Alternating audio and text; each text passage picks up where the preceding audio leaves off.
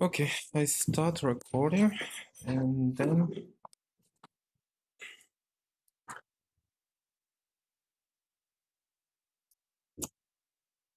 start. So I'm not gonna turn on light because I mean if you turn on light it's hard to see it from the online. So I'm not gonna turn on the light, but I hope you can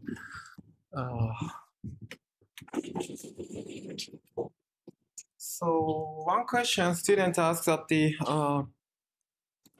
so the choice of gamma matrix uh,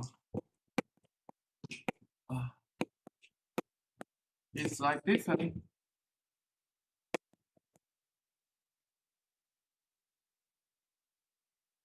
and then gamma 5. So in person shared distance, so this is sometimes called wow or color basis.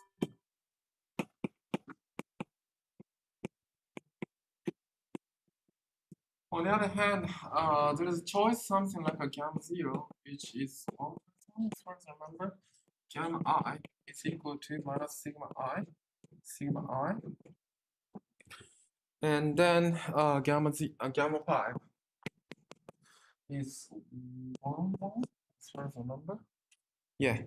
So this is called Dirac basis. Dirac basis.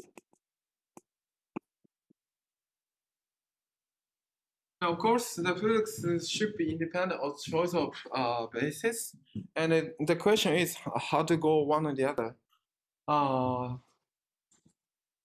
One, how to go one to the other. So in fact, the gamma mu, while basis is u, gamma Dirac basis u, where u is equal to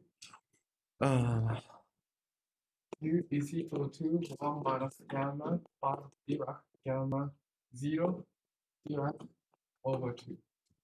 So that's the not over 2, sorry, square root 2. If you do that, so you can go back, go from Dirac to Weyl to Dirac basis. So therefore, physics should be independent of the basis. And then, yeah.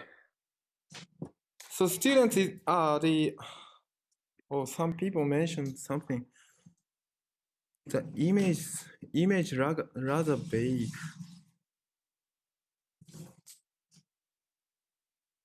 Unfortunately, I cannot change the.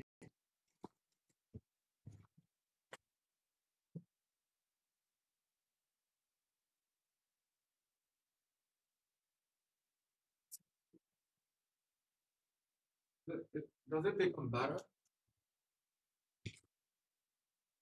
Does it become better, students?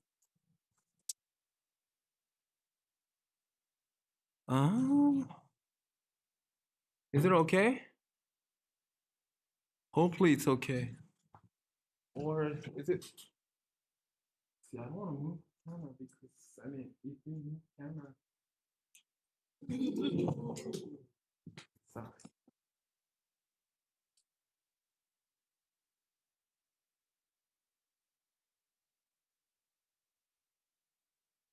Unfortunately,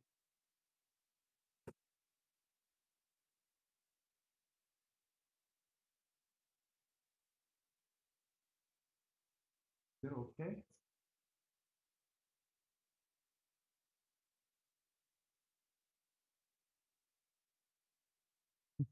I'm not sure if it's a bit unstable.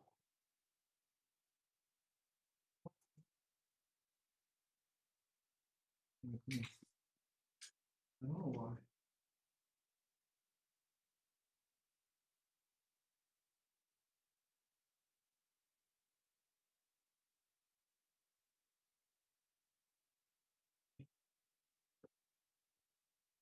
Sorry.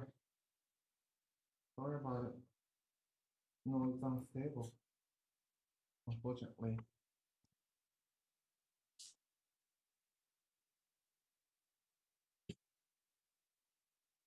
Okay, let's not move so much. It's better not to.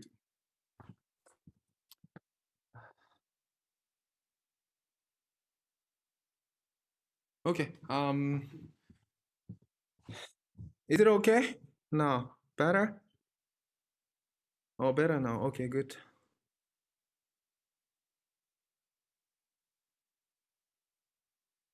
Fine. Okay, please be careful.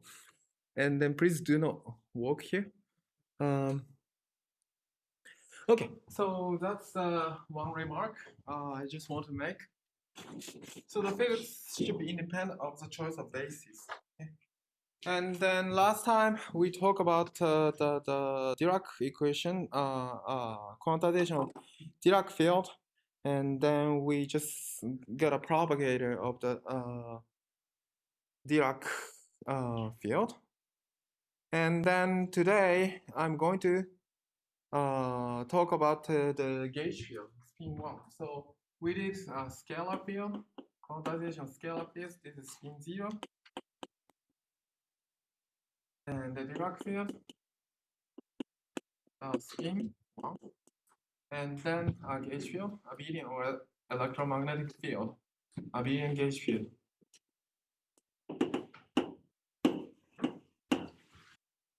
Field. This is, oh, sorry, spin 1/2, spin 1.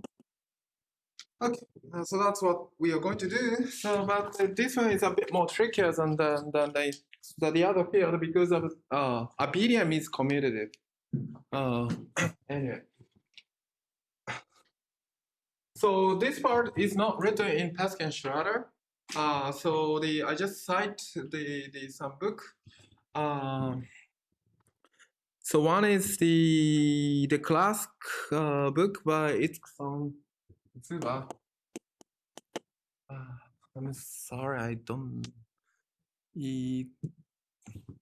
I always Itzson Tsuba. This book is classic book of quantum theory. Before Pesky and Schroeder, it was a standard textbook. And then if you look at the appendix of this book, this kind of like a base change is written in that book. So yeah. And also David Tons, and also Weigand lecture note, all written this kind of stuff. So you can refer if you want. You can refer to this book if you want to study more in detail. Yes. So, anyway, so that's already cited in my lecture notes, so you can just take a look at the beginning of this section. So these are reference for this section. So let's talk about the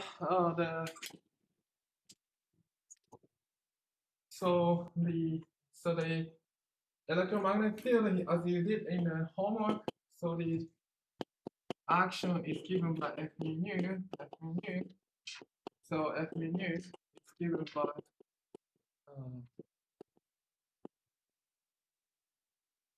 and then this can be written as the 0, 1, 2, E3, and minus E1, minus E2, minus E3, 0, minus E3, E2, minus E1, 0, 0, yeah, E3, minus E2, E1. Okay, so it's anti-symmetric matrix, and then electromagnetic field can be written in terms of this gauge field A. And then equation motion as you did in the homework, so just take the integral by parts. What you get is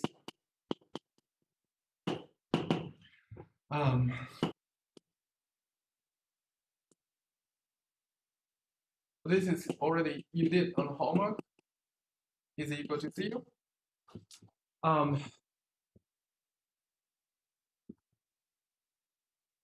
And also there's a Bianchi identity. I mean, but from this definition, one can just take the mu rho sigma is equal to 0. So this is called Bianchi identity.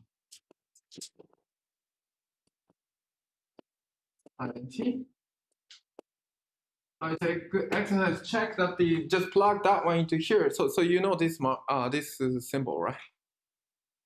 So this, oh, you don't know. Okay. So this symbol means you just take the antisymmetric combination, all the antisymmetric how does it? So you just permute the cyclic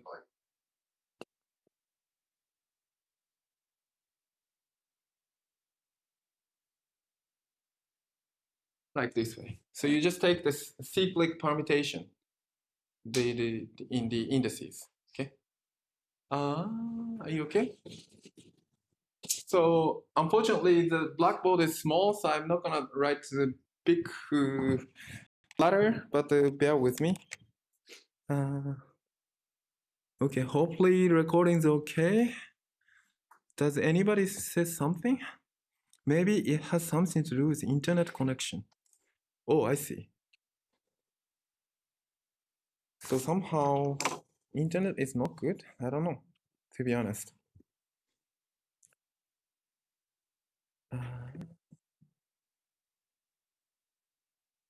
Anyway, so let me move on. Um, this COVID situation is so extreme in China, so unfortunately, this kind of stuff will happen. So this one is different. Okay, first of all, so and then so these two equations will give you the Maxwell equation without sources, without J, with vacuum. So that's already you guys did in the homework. And if you look at the solution to the homework, you can just obtain the Maxwell equation that you know. The difference between scalar field and Dirac field lies in follows. For instance, if you look at the Lagrangian, so it doesn't have, so since this H is the anti-symmetric, so as you can easily see, so this one is the diagonal element is 0. So therefore, this term does not have something like this one. Okay. So therefore, A0 does not have time derivative in the Lagrangian. So therefore, it's no longer dynamical field. Okay. So that means the A0. So the first difference is A0 is not dynamical.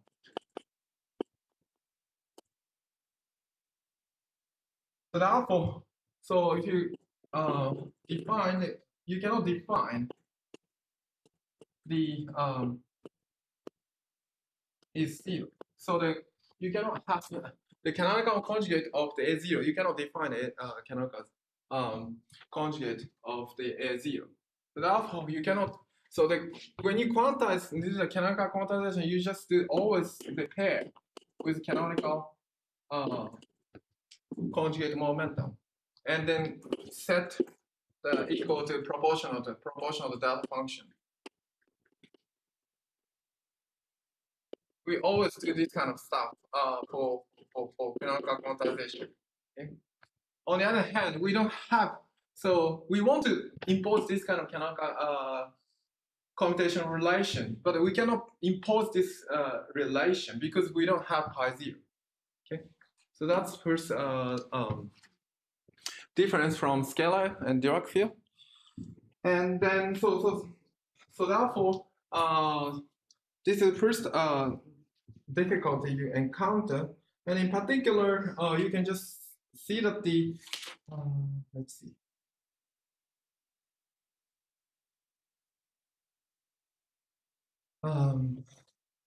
So if you look at the Hamiltonian of this system, so Hamiltonian you can just define as the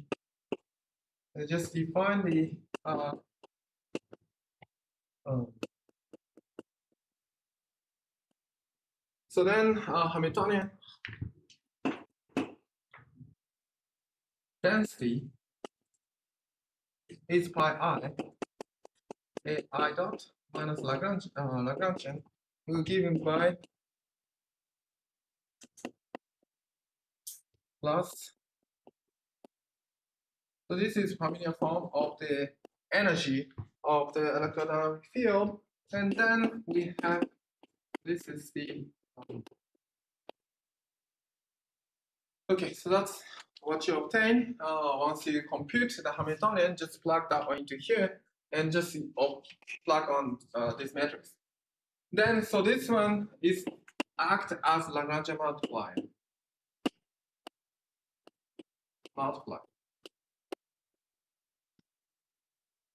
Okay, that impose this Gauss law constraint.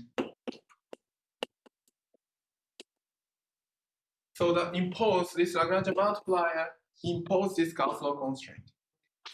So therefore, it doesn't act as the dynamical field. So that's one way to see the everything determined by in fact this so this has the time and then this is dynamical field and so if you solve this a spatial component zero will be determined. Okay, so that's one difference from, oh my goodness, I hate this eraser because it doesn't, okay.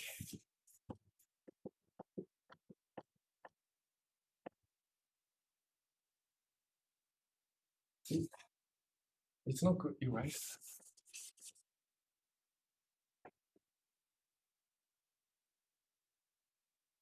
Does anybody say something? Is it better now? I don't know. I hope recording is okay.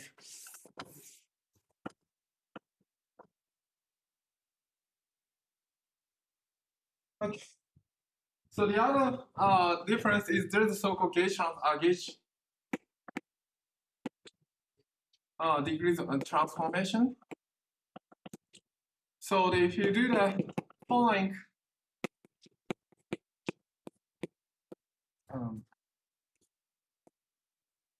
transformation, physics doesn't change. So this is called gauge transformation. And as you can easily see, F mu nu is invariant and so prime mu minus, oh sorry.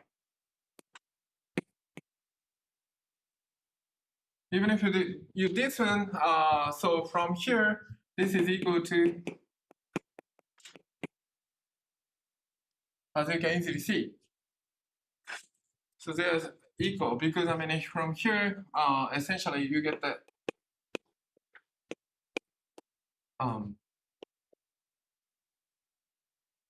so essentially they cancel essentially. So gauge transformation they cancel. So therefore, so there is some extra degrees of freedom you have to kill from physics.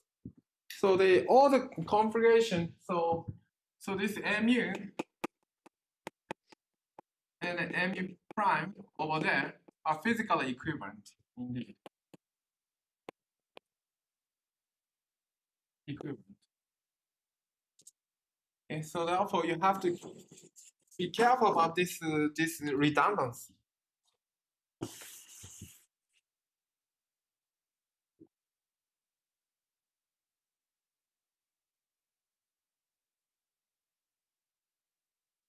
So therefore, so in fact, A0 is not dynamical, and also by gauge transformation, alpha has the has the redundancy. So therefore, so this A0 plus the gauge transformation kill 2 degrees of freedom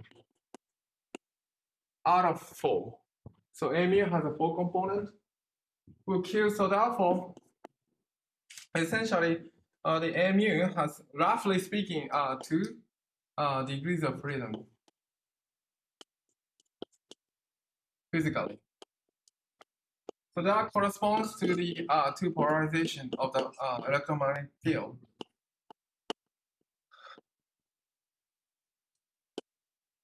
That corresponds to the 2 possible polarization of the electromagnetic field. And you have to be careful when you quantize the electromagnetic field, abelian gauge field, about this gauge transformation. And then gauge transformation. And so we want to, so therefore we need to fix the gauge. So in other words, if you have the space of mu, mu can, that's infinite dimensional space. I mean, mu can take the infinite, I mean, just, anyways.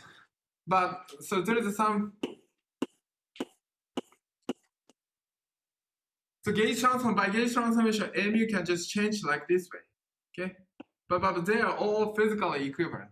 Therefore, once you have to fix the gauge, so you have to pick particular representative in the physically equivalent configuration. So therefore, at each point, you have to fix a gauge. Okay? So this is gauge fixing. You need to fix a gauge.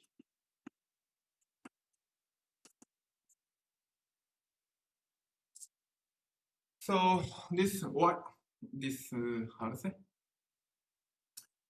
I think you cannot distinguish yellow and white. I think in the Tencent, but anyway, so these are physically equivalent configuration, but you have to pick particular one, and that's called gauge fixing.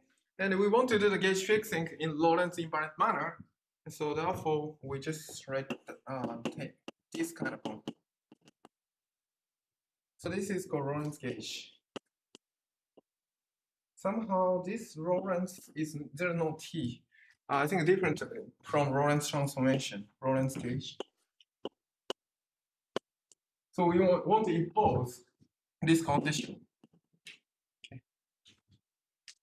Then one can fix the gauge. So one can just, so you have to particularly choose alpha in such a way that this condition is satisfied. That's called Lorentz gauge. Okay, so that's we're going to impose this Lorentz gauge. So as you can easily see, this is apparently Lorentz invariant, right? So manifestly Lorentz invariant. I mean, there's other gauge like a Coulomb gauge and so on. Those are not the Lorentz invariant, so it's not so convenient. I mean, one can pick whatever gauge that's physically equivalent, but we want to find suitable one. We want to use suitable one.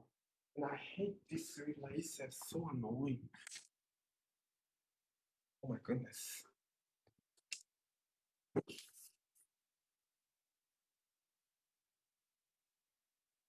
Yes.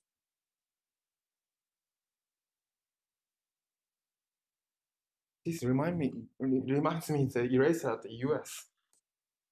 That's not as bad as this. Okay, anyway, so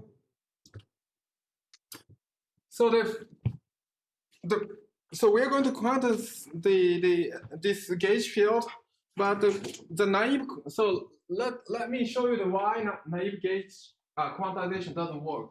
Because as I mentioned, this pi zero. So pi zero is you cannot define pi zero, so you cannot impose canonical computational relation. That's one reason. Another reason is that as you know, so all the Feynman propagator should be the green function of the equation motion. Okay? And then so the Feynman propagator in gauge field should be defined like this way.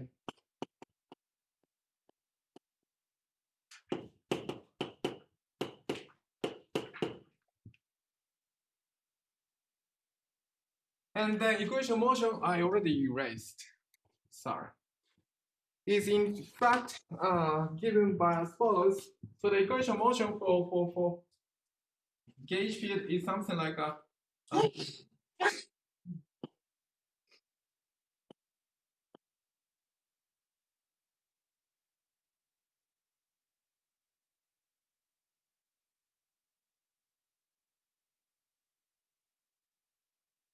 so equation motion is something like this.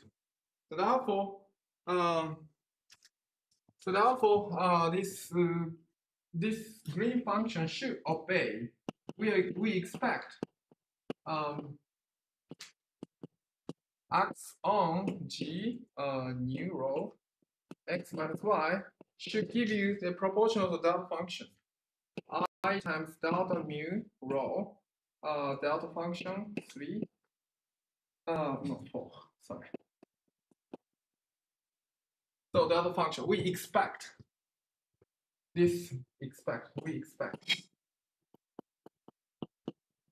So this, the propagator, Feynman propagator gauge field should obey this kind of property, we expect. And if you go to the momentum space, this can be written as follows. Minus G mu nu,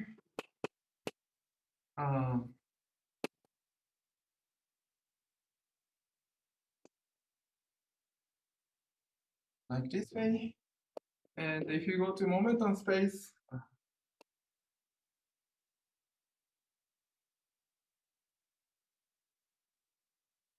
so if you go to the momentum space, it can be written like this. So you just replace the partial mu to IP. That's going to the momentum space. And then just get rid of the delta function.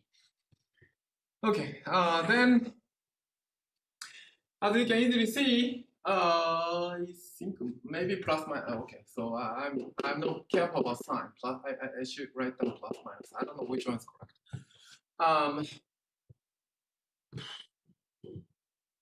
Yep. So then you can easily see that this is not invertible matrix. So you cannot multiply some matrix that and then define detail as a. So you just usually, as you know, propagator and Dirac and Klein-Gordon scalar propagator is something like and this is scalar field, and Dirac field is something like this propagator. So this guy is just a number, and this is matrix, but this is invertible. Because I mean we know that the p slash m, p slash minus m is just a p square plus m square. Is it okay? Sorry, minus, sorry. So therefore, so these are the invertible matrix. But you, as you can see, so how to see this is not invertible matrix?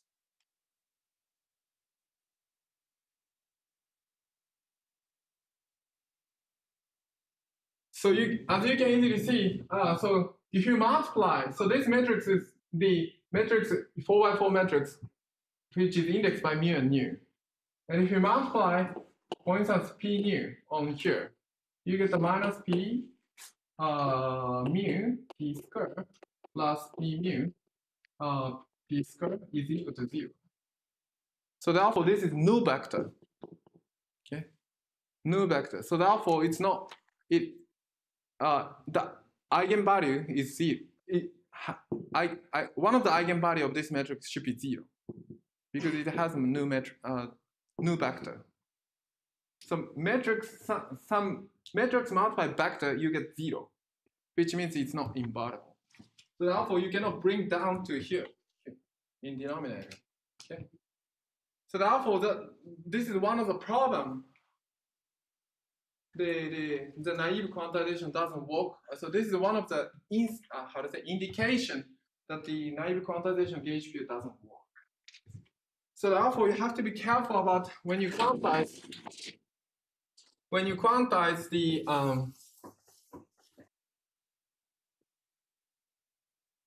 gauge field.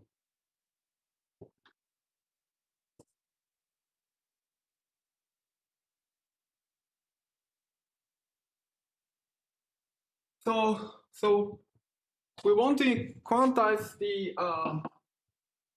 gauge field by imposing Lorentz gauge. So first of all, so we want to do the following. So this Maxwell.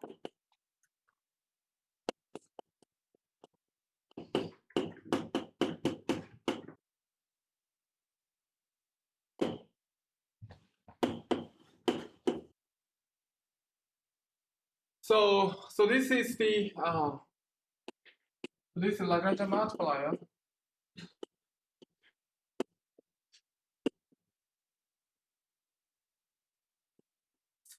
Lagrange multiplier, and then we impose this Lorentz gauge by adding Lagrange multiplier C. Then, so if you do the equation motion becomes something like this one.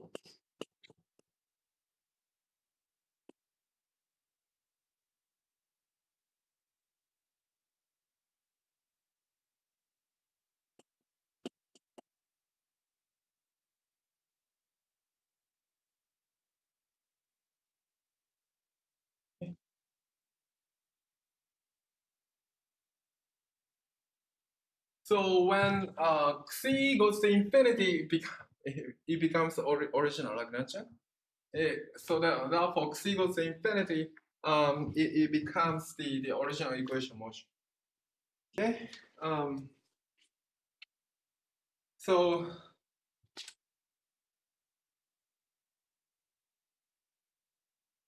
this is equivalent only up the original equation motion when you impose the Lorentz gauge. Okay. And then, so C can be take any value. So C is any value, can take any value. And when you set C equal to 1, it's called Feynman gauge.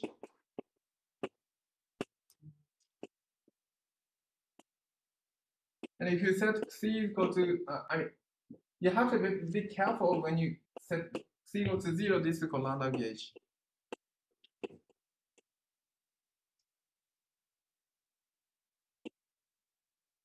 And in this lecture, we picked this one. And also, Penske and Schroeder picked the Feynman gauge. Because I mean, when you set C equal to 1, everything becomes particularly simple. When you set C equal to 1, this becomes 0, right? So therefore, it becomes just a Klein-Gordon equation, massless Klein-Gordon equation. And you should have a 4 component of that. Therefore, we pick the particularly simpler one. In particular, so when you set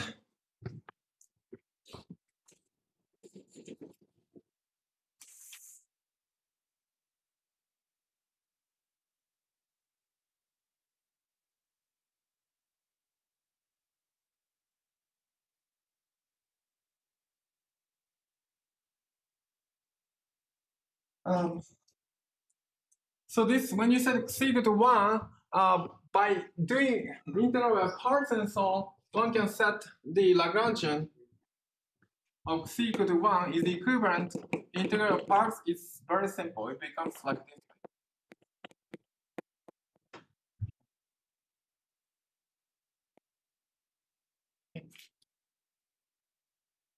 So it becomes very particular simple. So if you solve this, like try to get the Euler Lagrange equation, you get this guy, right? This guy equal to 0. That you can easily see. And then I've already forgot the. I did this exercise when I write a lecture note, but I already forgot. It's a long time ago, like 3 weeks ago. You have to do the integral parts. I forgot how to do that. Let's see. Maybe I can do it for you. So this guy, and then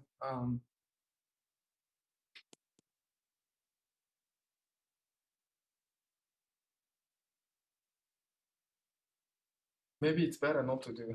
Maybe I may make a mistake.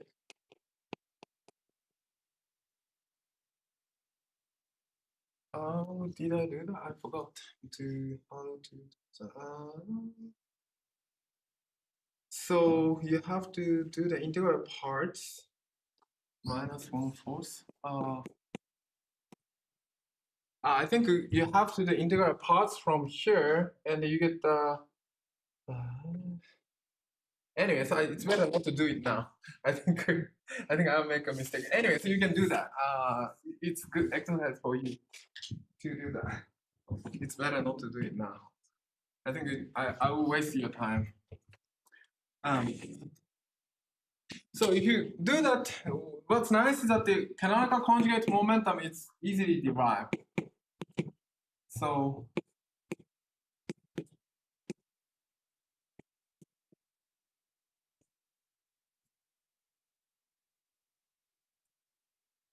So now there is no F mu, so therefore one can define as follows. So canonical conjugate momentum can be easily defined. And then, so therefore, we can just impose the canonical commutation relation like this way. And in the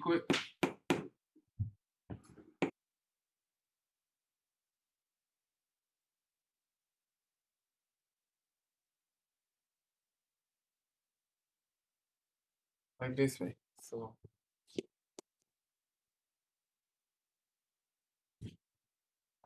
does anybody say something? No. Good.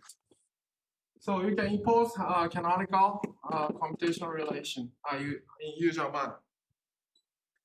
And also other commute.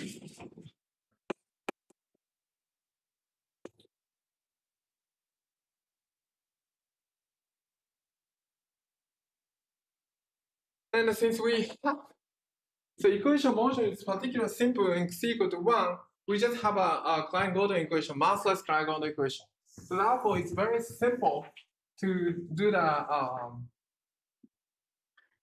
model expansion because we just need to follow the scalar field. It's the same thing as scalar field.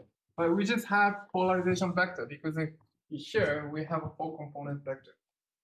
So therefore, we can just do the usual manner. You do the following. The model expansion here, you have to be careful about the polarization vector E mu lambda p. Sorry.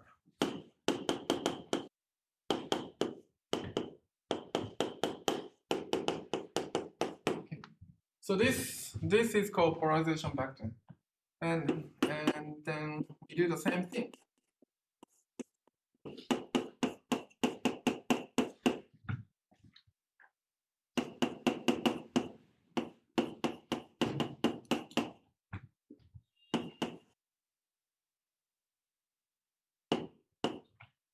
And then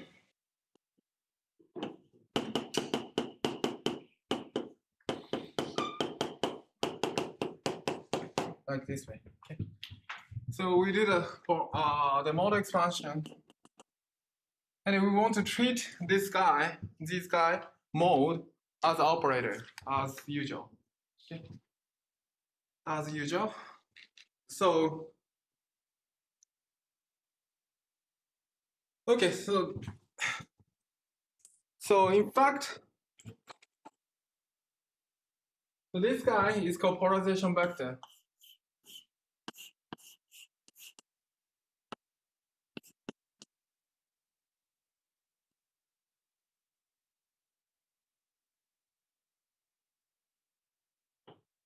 Of the gauge field, and then we can just have the let's see, I'm not sure. So suppose the gauge field is of course it's massless, so therefore the momentum you can just take E 0 0 E.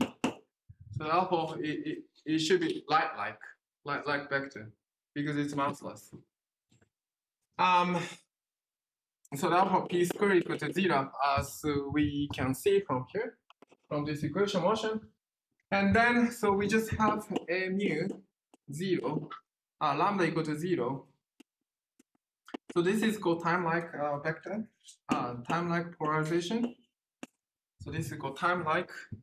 And then lambda equal to 1, mu is equal to 0, 1, 0, 0. E lambda equal to 2, mu is 0, 0, 1, 0. And then E mu lambda equal to 3, like this. And this is called, let's see.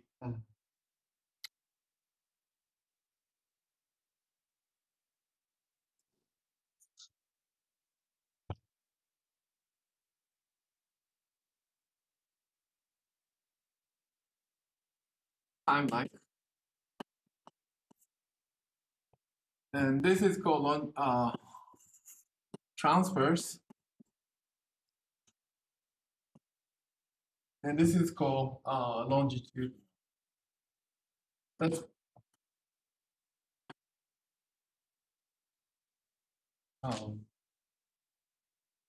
so when the momentum takes this one, E00E. But if you can just define the time-like and then transverse and longitudinal vector for arbitrary momentum, arbitrary like momentum, but I'm going to omit. I'm going to you can just think about it how to define like a Lorentz invariant manner. But I think that's that's not so illuminating at this moment.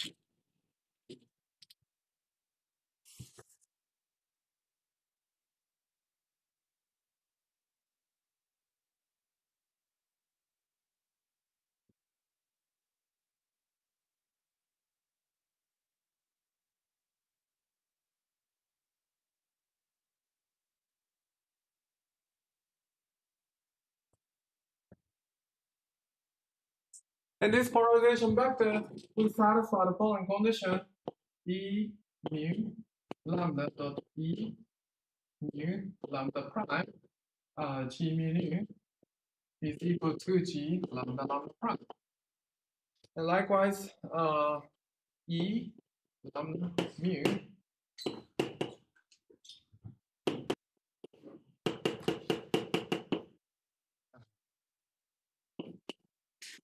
is satisfied this condition.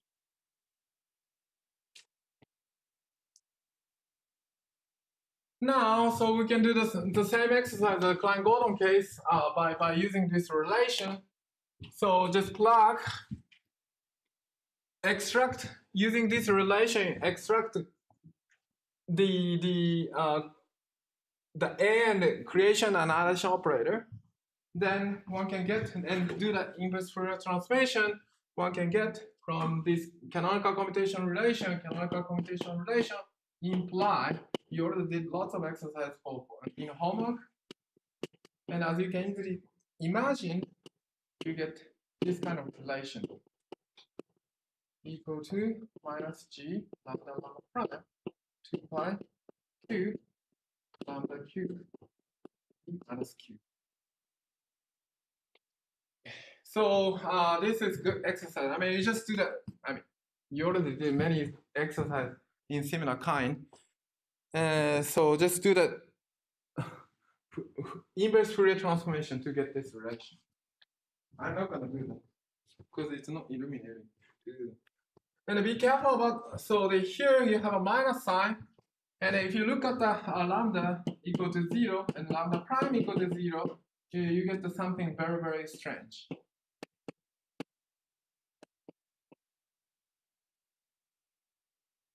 Minus 2 pi q.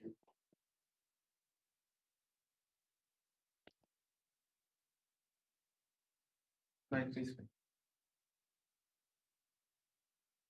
So that's, it has, so we want to treat this guy as a creation and annihilation operator as usual. Okay. However, if you do that, so if you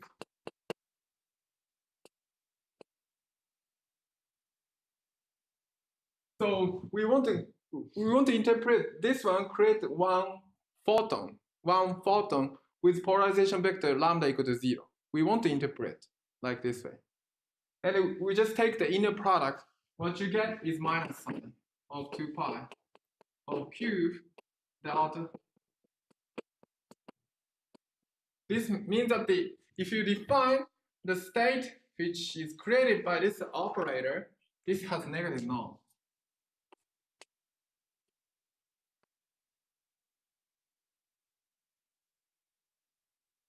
So which is very strange in terms of in terms of physics. The Hilbert space should be positive definite. So therefore, so this is very, very strange. So therefore, so you can just if you do that, impose the Lorentz gauge, and then Lorentz gauge, and then do the naive canonical quantization, we encounter negative norm, which means that we didn't get rid of enough physical degrees of freedom. So as we know from electrodynamics, so the photon should have only two polarization.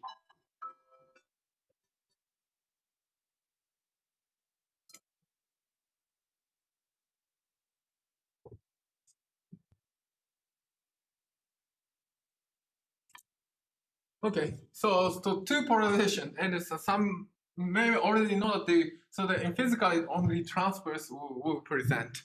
That's when you learn electromagnetism. So only two polarization, which is transverse polarization, will present. That we know. So therefore,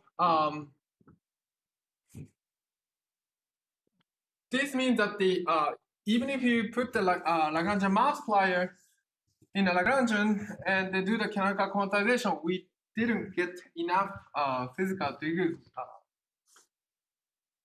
There's still redundancy. That's what it means. So to get rid of this physical redundancy, we just impose so-called Gupta and then Euler quantization condition.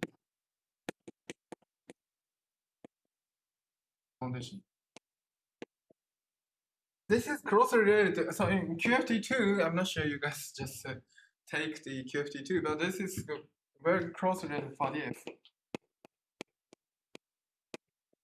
Pop-off. Gauge fixing, quantization condition, quantization, gauge fixing.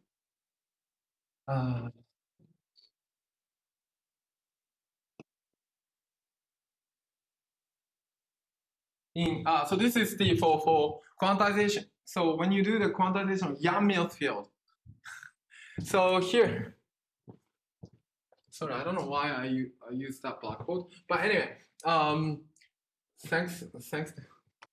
So what we are going to learn, so abelian. So Yang-Mills is non-abelian, which means that here f mu nu take the matrix value 0, 1, f mu nu, sorry, 1, 1, 1, 2, f mu nu 2, 1, f mu nu 2, 2, like this way, and which satisfies some condition, and we just write down this is f mu. So we write down like this way. Maybe sometimes people write the A or something, and so it becomes matrix value. And then Yang-Mills is f mu nu, is become f mu nu, and this is already matrix. So therefore, you take trace of this one to make a gauging band, and then you have. So this is called the Yang-Mills Lagrangian. So that's since it's matrix value, it's no longer commutative. You understand? So in matrix, AB is not equal to BA, right? That's why it's called non-abelian. But here you have just it's not matrix. So this is the Yang-Mills. So when you quantize this f mu nu, you need to use particular Popov gauge field. But that's the topic of the QFT2. But anyway, so that is very closely related to this. So to remove the redundancy of the spectrum here in space, so this kind of stuff is physically ill-defined state. To remove this physical, so we impose this. So this classically we impose Lorentz gauge like this way, but quantum mechanically we impose this condition. So S prime phys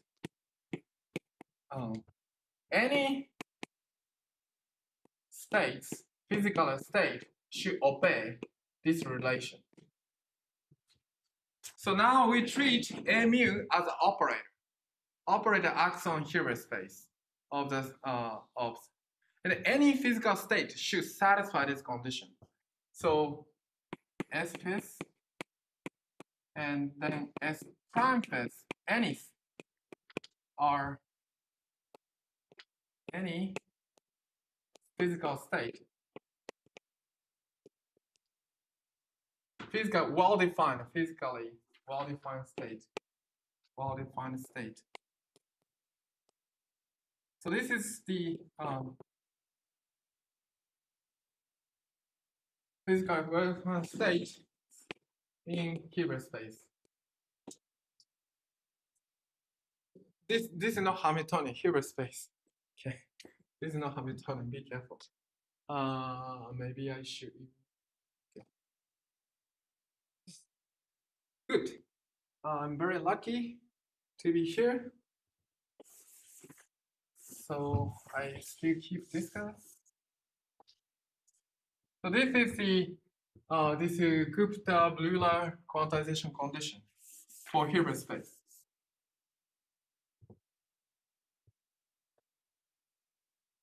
So quantum mechanically, so this Lorentz gauge is uplift to this GB quantization condition that impose some condition in Hilbert space, and we define this guy is A plus,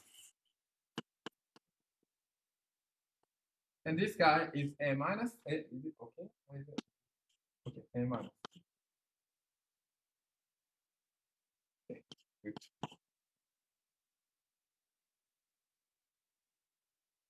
Oh, I'm sorry. I think there's a typo in my lecture note. Huh? I think there's a typo. I think this should be plus and this should be minus, I think.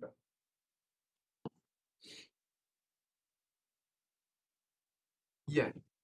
Sorry. Creation operator. So there's a typo in my lecture note. Creation operator should be let me check. There's a typo in my lecture note. Sorry. There must be.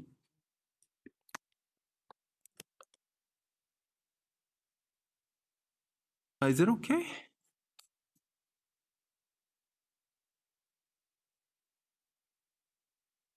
Because annihilation operator.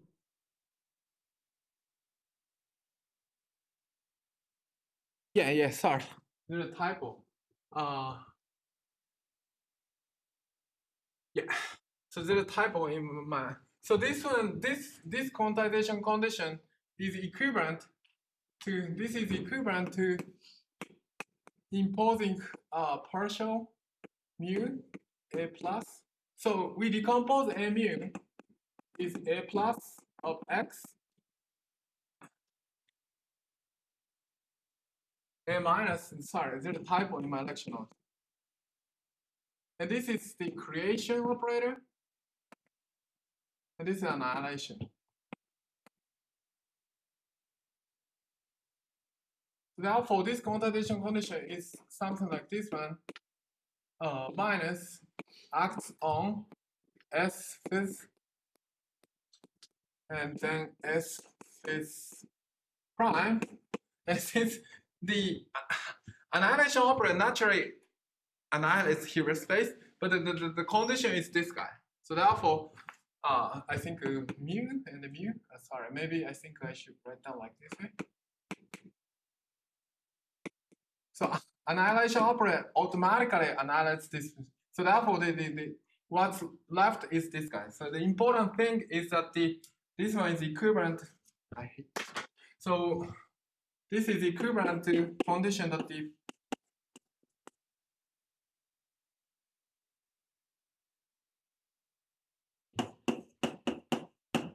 any physical state should satisfy this one. Even though this is an annihilation operator, so a creation operator acts on physical Hilbert space should satisfy this condition. Okay, so therefore there's a typo in my lecture note. So in my lecture note, plus and minus definition is opposite. So but that it's typo. So therefore GB quantization condition is either this one or this one. It's equivalent. So as you can easily see, yeah. So if this annihilates, so this one annihilates this guy. Okay. It's if you take the how to say permission conjugate of this operator is equivalent to partial mu a mu minus of x permission conjugate s his prime equal to 0. Okay. So therefore, this condition is satisfied.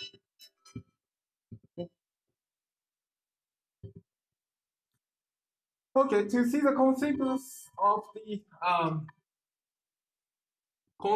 this GB quantization condition, so we just look at the state, which I define. Well, so we define one particle state in momentum space with polarization vector.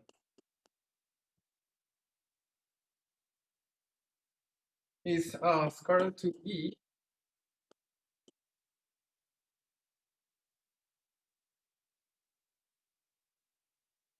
Can you see that? I hope you can see it. So this is momentum. This is polarization vector.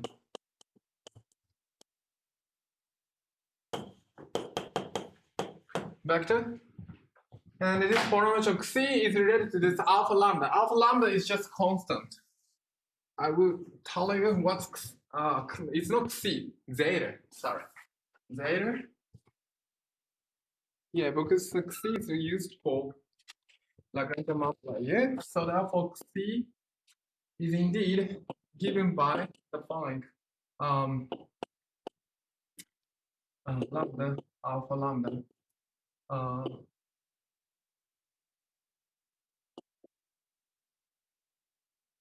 Okay. So you just take alpha lambda, it's just a linear, so alpha is just constant, and this zeta is a linear combination of polarization vector. That's what you mean. Okay. So alpha determines zeta. It's just a linear combination, just constant. Okay. Okay.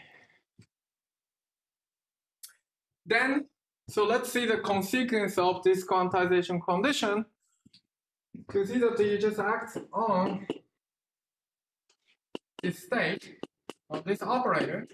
So we now treat this one. So in quantum mechanically, this field is operator. So acts on this state, B zeta.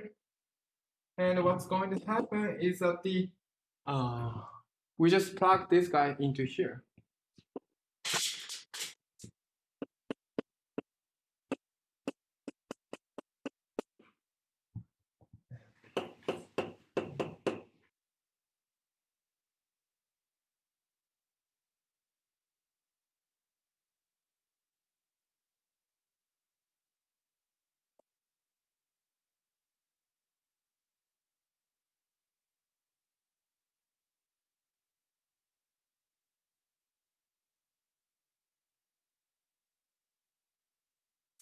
Oh, sorry. I completely. I'm so sorry. It was okay. Sorry. Sorry, election note is okay. Sorry. I'm not okay. Election note is okay. Sorry. This is annihilation is okay. Sorry.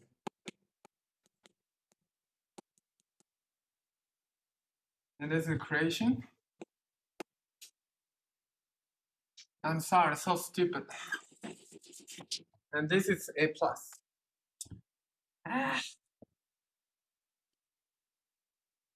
No. Yeah, because it's already physics. Yeah. Sorry. I'm so sorry. I just make you confused. The election is okay. So the annihilation operator is the A plus and the creation operator is A minus. But if you satisfy this condition, this condition is automatically satisfied. Okay, sorry. So therefore, so here you have annihilation operator. I'm very sorry, my brain is not working. Lambda q. Maybe I should write down here times. Oh.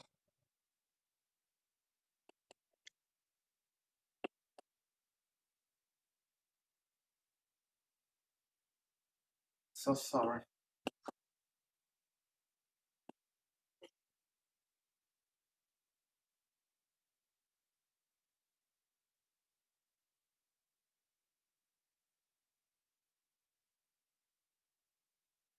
Okay, good.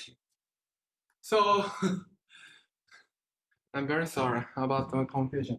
So lecture note is okay. So here, square root EP appear here. So this part, so this red part is indeed this guy. Okay, and then this derivative. So this derivative will create this guy. Okay, and the rest is the same as here. Rest is same as here. I'm so sorry about my confusion.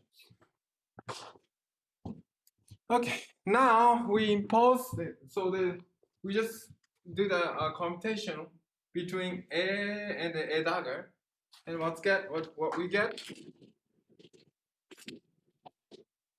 So this part is at the minus 2 pi of Q sum of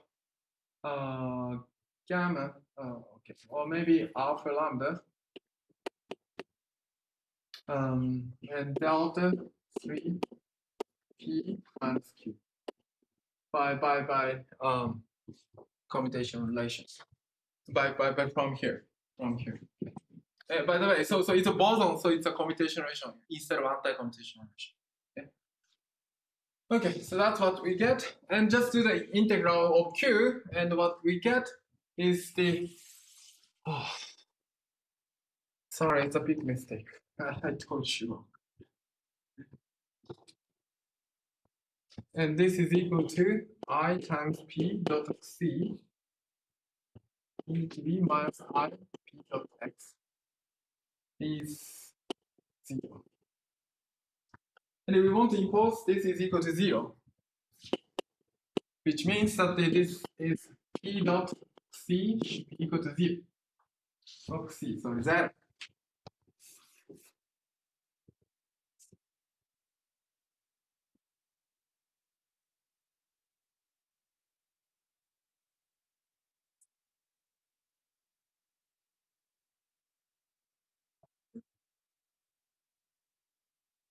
So therefore, Hilbert space of physics state p dot c is inside a physical space means that the if or not only if this condition satisfied. So this is what this GB quantization condition tells us. Okay. So thankfully, so this will kill so our concern is that the A0 lambda lambda equal to 0 mu acts on 0 has a negative null. So we saw that this has negative null. But if you look at if you take the if P is equal to E0, 0, E, and then if the so to create this state, we need to pick that this alpha should be equal to alpha, how to say, lambda equal to 0 is 1, and the other is alpha lambda equal to I should be 0. Okay, that is the time-like polarization you get. So as you can see, to create the time-like polarization, you should set alpha lambda equal to 0 should be non-trivial, the other should be trivial. Then if you multiply the p dot this polarization vector So P dot C lambda equal to 0, polarization vector, this is equal to E, right? Okay. Which is non-zero. You just pick only this one, this guy. Okay. You understand? Are you guys following?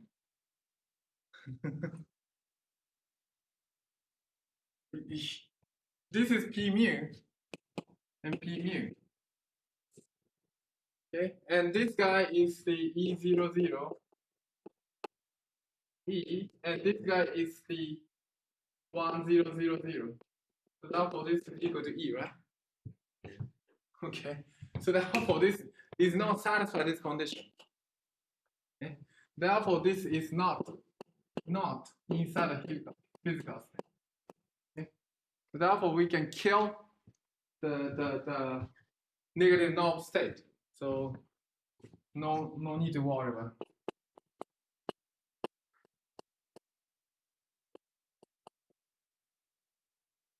No worry about negative norm.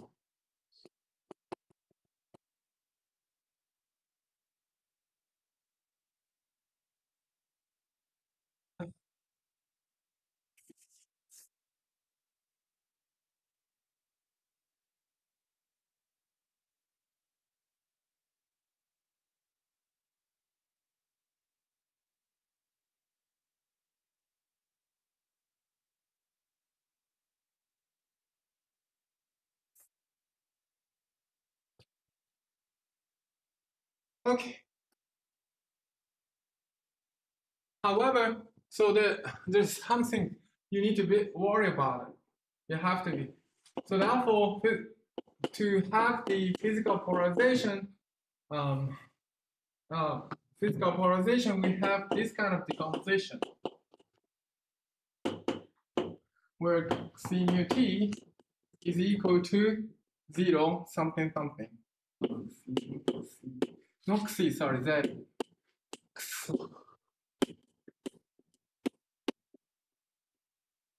Like this way. So as you can easily see, if E00 is E, if you contract with this guy, automatically 0, right?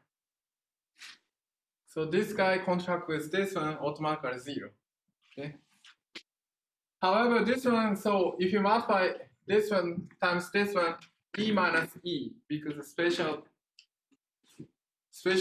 inner product, you get the minus sign, E minus E. So therefore, this one is also okay. So therefore, and this T stands for transverse, as you can easily see. And I call this S is the spurious. Spurious. That stands for spurious. So I'll see the following reason. So first of all, also if you consider this state is essentially you create the state like AP lambda equal to 0 minus AP lambda equal to 3 dagger acts on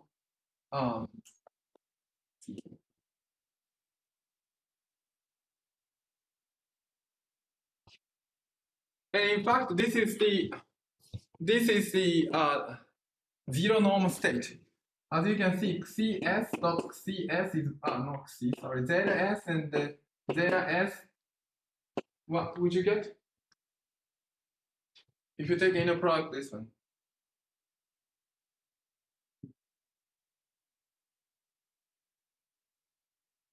If you take inner product this one, what would you get? 0. Because I mean we take it's proportional to this. Okay, so it's proportional to this the photon how to say the photon momentum. Okay, momentum vector. So therefore it's just proportional to momentum like momentum vector. So therefore the inner product is 0. But therefore if you take the so this is 0. So therefore P zeta S P zeta S should be equal to 0.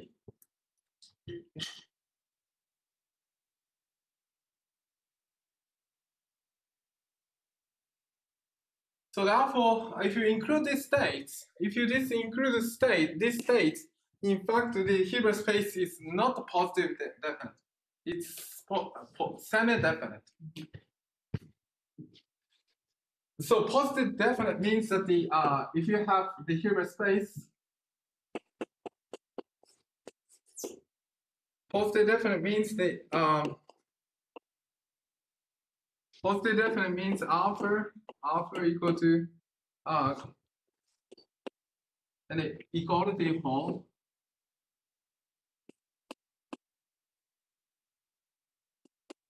only if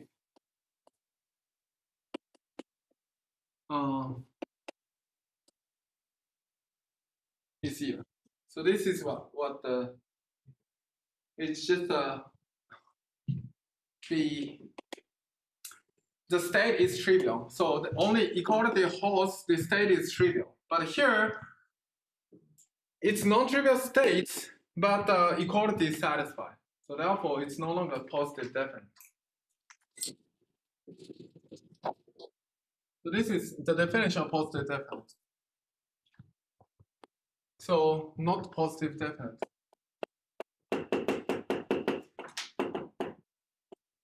So even though you have a non-trivial state,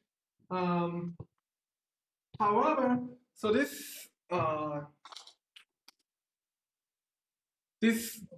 spirit state has something weird.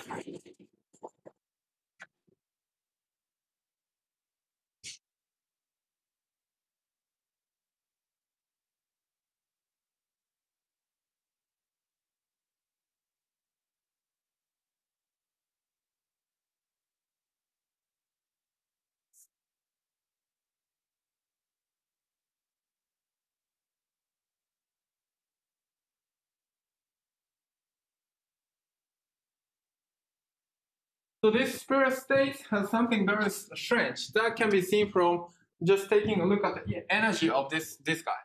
So let's look at the energy of this guy. To do that, we need to look at the Hamiltonian of this system. Hamiltonian is given by dqx pi mu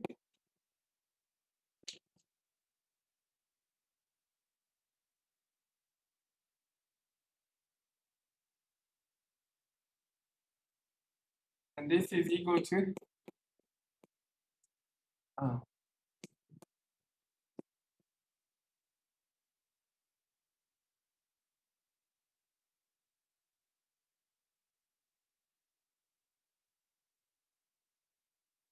sorry.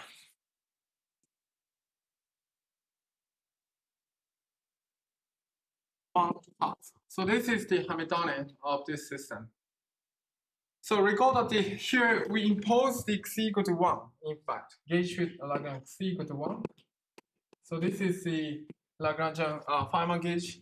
And we know that this is equal to minus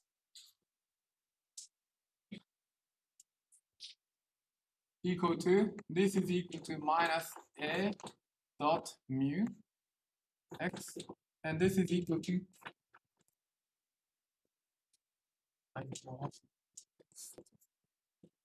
so therefore you can easily see this is the case. Now we plug this model expansion into here, and what we get, and then do the Fourier transformation. What we get is this guy. As you can easily see, I mean, as you can easily imagine, so this is equal to AP factor, AP, and of course, there is some infinity we show up, but so therefore, normal order one, normal order constant is just ignore.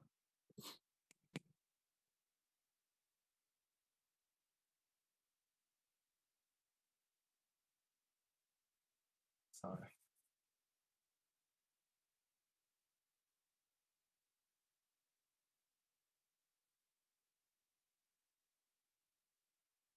For sure.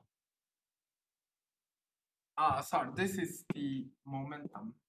Or you just write down this is EP. Okay, sorry. Maybe I should write EP. So if you plug the model expansion here and then do the Fourier integral, you will get this one. So now we just, and so as you can easily see, this can be understood as minus,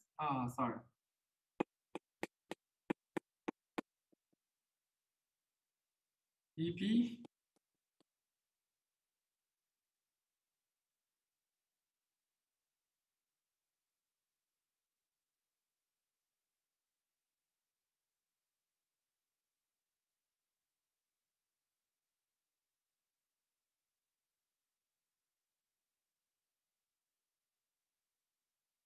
it becomes like this.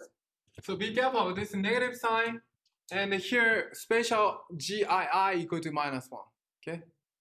So therefore, if you take the contract, you get the minus sign and the minus sign cancel in spatial component, you get the plus sign. And if, on the other hand, time component here, you get the plus sign, so you get the minus sign because of this guy. Okay, so then if you sandwich so the energy of the states can be just obtained by sandwiching.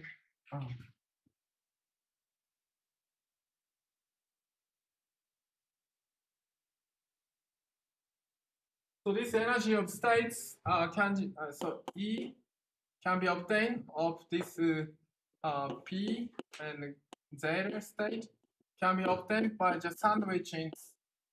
Sorry, H. Okay.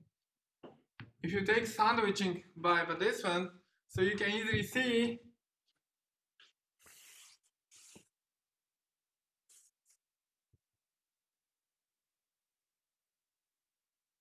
So since this state is just created by this 0 and the 3 component, okay?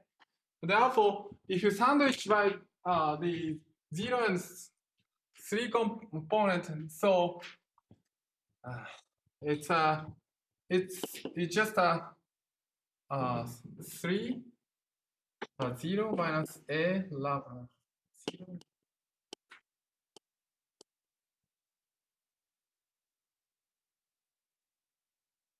So H is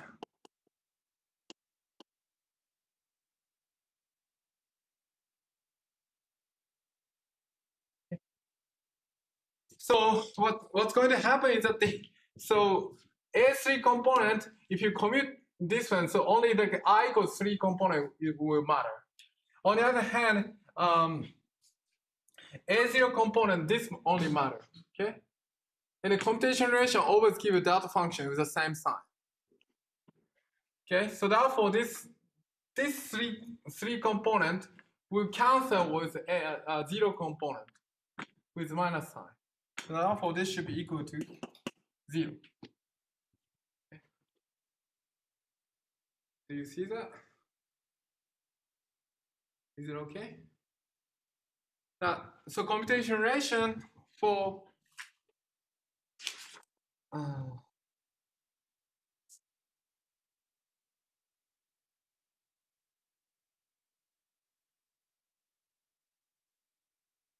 so computation ratio of lambda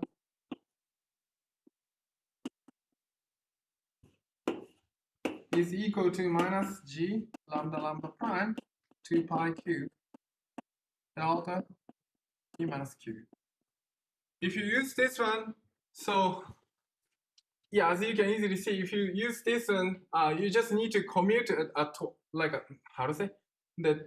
twice to get the 2 delta function.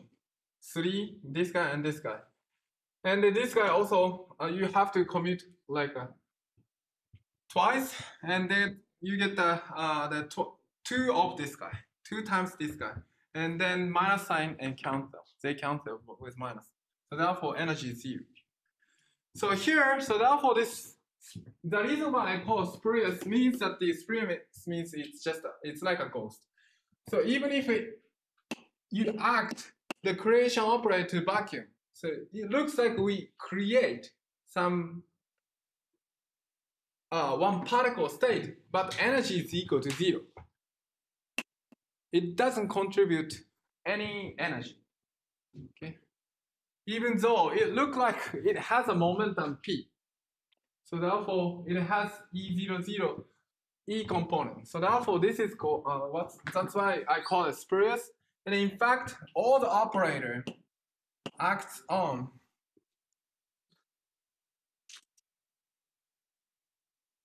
this P dot zeta S P dot zeta S. This is indeed 0. So it decoupled from physical process. So that's why everything, any operator O acts on this P, so it decoupled from the physical process. So therefore, it's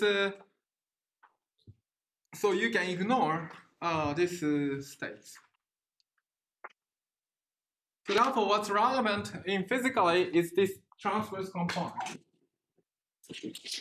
So this guy decoupled from physical process.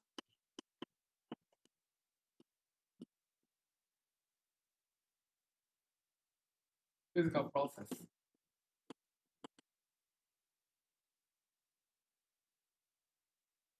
And this guy, transverse polarization, these two polarization is physical, as we expect.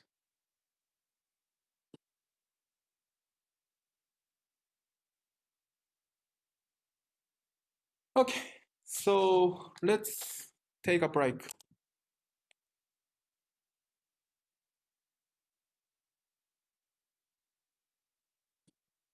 Let's take a 10 minutes break. And if you want to submit the homework, just submit the in front. Yes.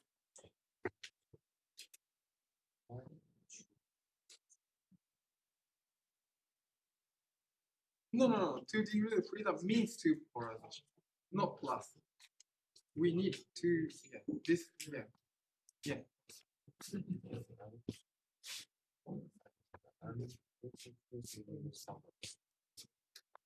So here, so mu can take mu of the space of mu of x is infinite dimensional, but the Gauss transformation, this like space of mu, and this is particular configuration. This once you pick a point means some particular configuration. And if you add this Gauss transformation alpha, it just change the configuration a little bit. So that if you vary alpha, it just vary like this. Vary all Gauss alpha, just choice alpha. And you have to pick a particular representative to do the Gauss fixing.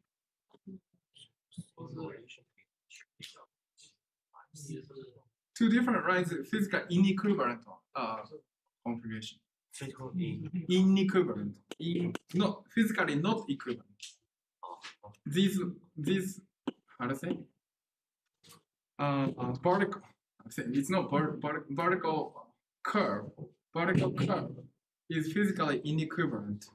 So because they are related by Gauss transformation, but they are not related by Gauss transformation.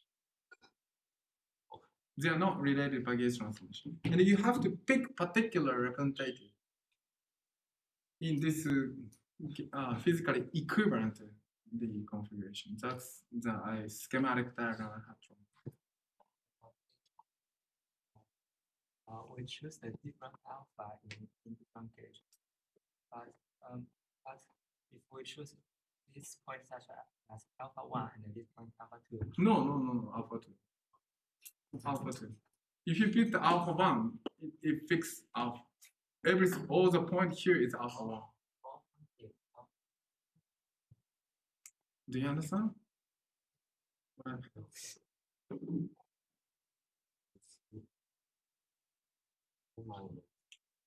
Some particular alpha.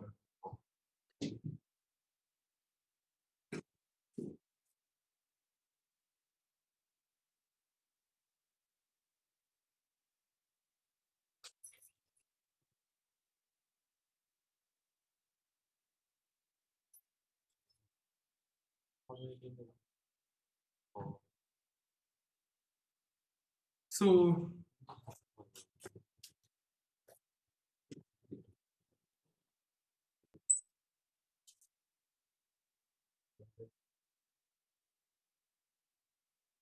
So when you set a mu lambda equal to 0 equal to 1 0 0 0. So it means this is mu equal to 0, mu equal to 1, mu equal to 2, and mu equal to 3. Yes. Okay. Okay. Okay. What's your question? Why it have 4 components? Because a mu of x has a component, right? It's mu equal to 0, x, and 1 of x, and 2 of x, and 3 of x. I mean, it can have a variation between the 2 degrees of freedom. So it has 4 degrees of freedom first, but so since it has negative norm, so it kills. And then also this is first one, so this time a0 equal to a3, it decouple. Yeah. Huh? Negative norm. So we know that the a lambda 0 acts on this one will give you negative norm, right? So that stands for some gauge field that is corresponding to gauge field that only has time component. But this one, it has a negative norm. But if you impose this GB quantization condition, this will be eliminated.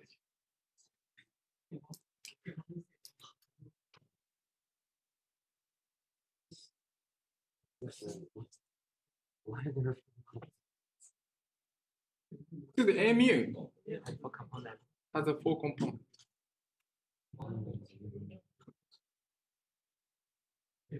AMU is what we done in the electron, in dynamic electron. So current Gordon is 0, AMU1 is. So this is massless Gordon equation. And we know that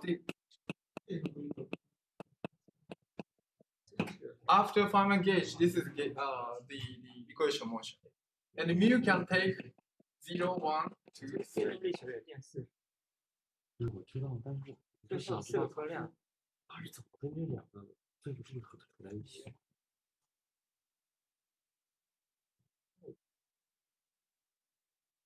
So therefore, so first you have a 4 component.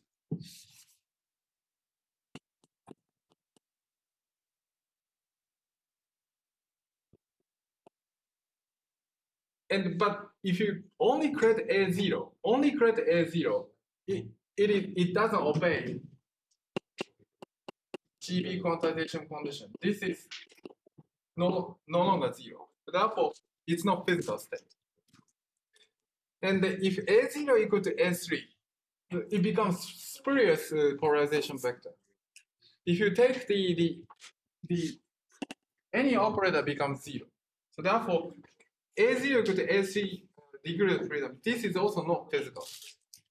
So what's left is a1 and a2. That's transversal polarization. Yeah. After gauge figure. That's what you mean. Okay. Okay. I have a question. At the beginning of the class, you mentioned that we try to quantize the vector field of A, and we call that the matrix the zero determinant. Yes. Yes, but you talk about in another case such as the propagator is T square minus M square. Yeah. It is non-zero. But in the T, what is non-zero? T square, for example, at some constraint, that is T square minus T1 plus T2 is 0. So, I mean, if you satisfy the equation motion, this is 0. But we don't impose the equation motion. We don't impose it. Yeah. Another thing is that follow that why we don't concern about the A minus or state. Why we don't care about the A minus? No, because I mean, permission constraint. We only care about the A plus.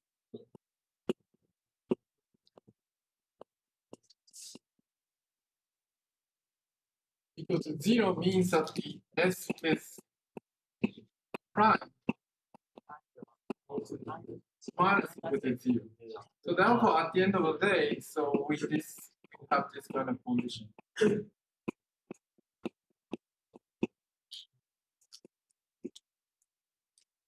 Equal to 0. Okay, but why we don't care about that? The case like that, actually, after all, on the physical stage, why we don't care about this case? But that's too much. That's too much. What's the meaning of too much? Because here it's a creation operator, right? Right. Creation operator acts on this one equal to 0 means that the it's not it doesn't give you right physical condition.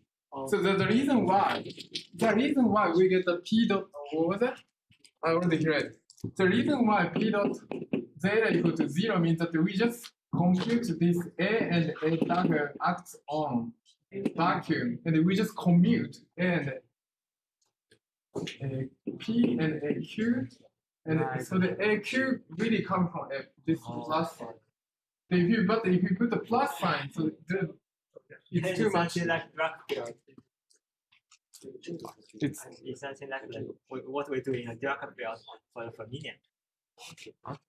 Okay. The A. Yeah, it becomes parametric. If you impose this one equal to 0, I mean it's too much. I mean so it becomes you have to impose the anti-computational ratio. Right. So spin static theorem will be violated.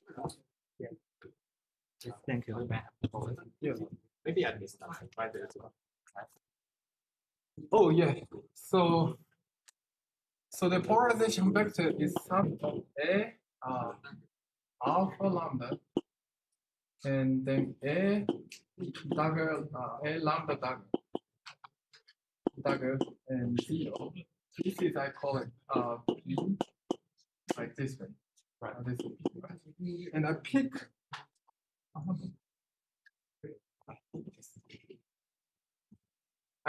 alpha as the alpha polarization vector is 1, 0, 0, 1. Okay. Therefore, 1, 0, 0, 1. Right? And then if you take the inner product, it should be minus or negative. So it's I think maybe I should write down lambda. Oh, sorry. I think that's sum of G lambda from lambda. And the alpha lambda. Oh, okay. Should be like this way. Okay. Okay, sorry. Yeah. Thank you. This one is physical. But on first. But this one satisfies P dot Z. Yes. But this one satisfies the inner product is 0, but this one. Both satisfy P dot zeta equal to 0. Both satisfy. But this one is not. Yeah, it decouple for any physical system process. Both P dot zeta equal to 0. Both P and S. You can see E0, 0. And if you take the inner product, always 0. Okay. But if this one satisfies this. Yeah, but the spurious ones, in fact, they decouple like any physical process. For instance, if you take the inner product with H, it becomes 0. Right? Yes. So I already showed it. But any operator acts on this. If you sandwich any operator, always be 0. So It seems to be a physical state, but there is no energy. And yeah, so it doesn't affect any physics process.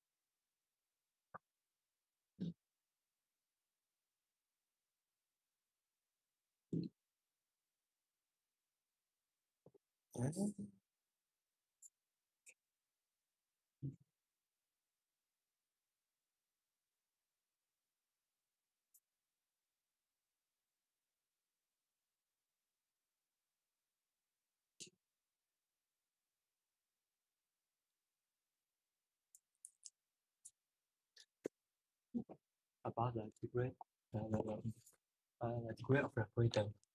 Okay, finally we find that there is only two degrees of freedom in the physical state, right? Like A1, A2, this is, and for a four vector we have four degrees of freedom, and we how about how we cancel the two degree of freedom? How we kill the two degree of freedom for four vectors? And finally, we get two degree of freedom. For example, I think when we choose the Rollins gauge, we kill a freedom, right? Yeah.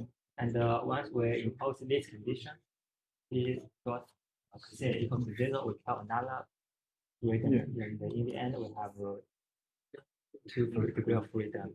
No, this one Q is zero. But there's a zeta S, but zeta S decoupled from physical process. So this has 3 degree of freedom. Yeah. Oh, and we find that this one is 0. And okay. And we find that.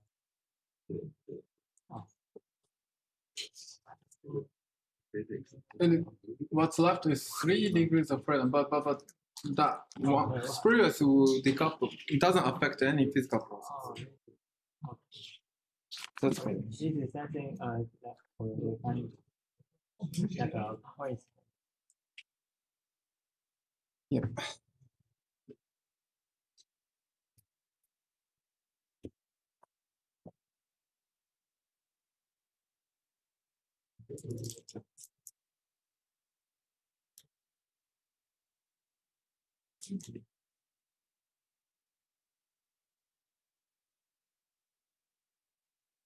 Okay, more question. Okay. There's another question. Is this a typo? Yeah, it's typo. It's alpha lambda prime.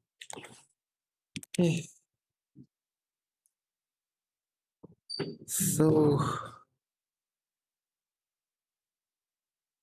there's a lot of typo in my lecture note. Sorry.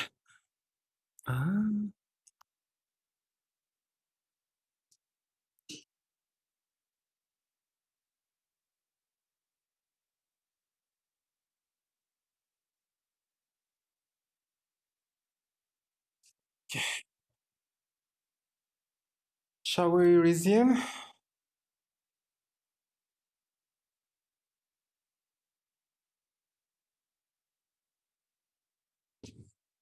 Okay, shall we resume?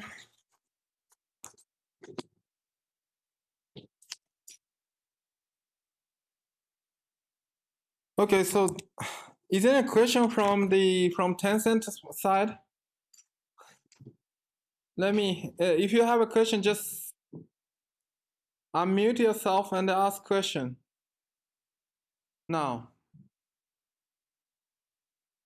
from students in Tencent side, is okay? Okay.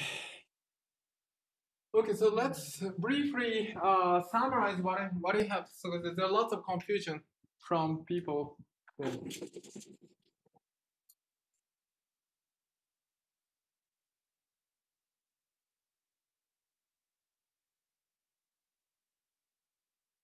Can you bring a new eraser from the next room? Like. Oh.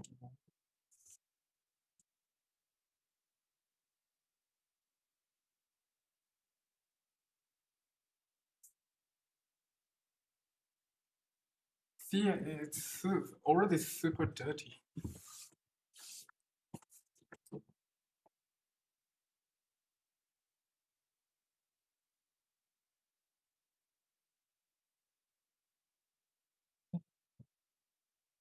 Okay, let's recap. So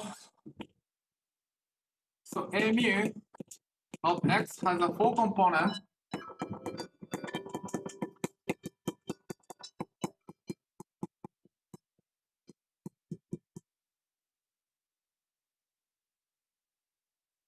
And then,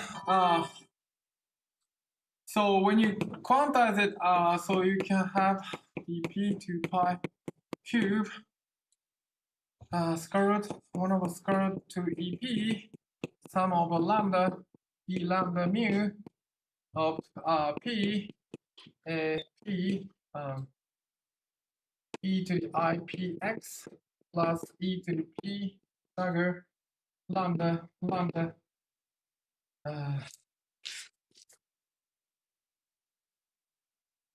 e to the I px. Then this 4 component is how to say represented by this polarization vector, and then GB quantization condition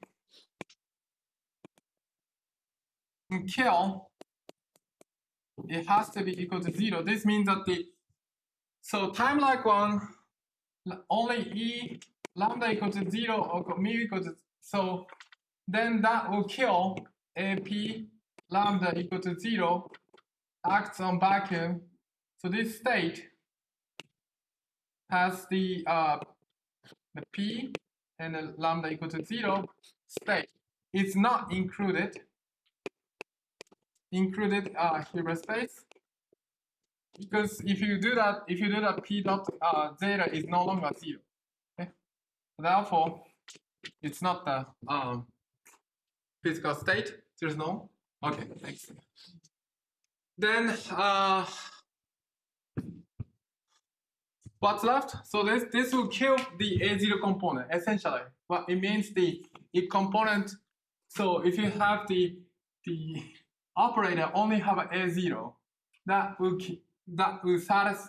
is not satisfy this GB quantization condition, so that it's no longer physical state. And then what's left is 3 physical degrees of freedom, and so this is the zeta. Zeta has the 3 physical degrees of freedom. However, you can transpose one, the first and second component, and then in fact the third component. But I mean, to satisfy this condition, this condition, GB condition, quantization condition, you should have the both time and then the space condition, and it becomes like it's proportional to the momentum of the p mu of the photon. It should proportional to the momentum force. So therefore, inner product is 0. It's because it's like okay, p squared equal to 0. However, this physical degrees of freedom, for instance, if you have only A0 and A3, then that is all the operator. So for instance, energy equal to 0, and all the operator. If you sandwich this state, this spiral state, you get 0. So therefore, it does not affect. Any operator cannot see these states, these spiral states, these states. So therefore, what's left is the only state is this guy, this polarization, transverse one. That's the recap of the first lectures.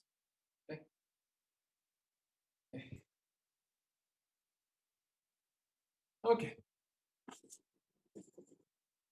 And it's super easy. Then let's determine the Feynman propagator. So free theory, the goal is to determine the Hilbert space and then Feynman propagator.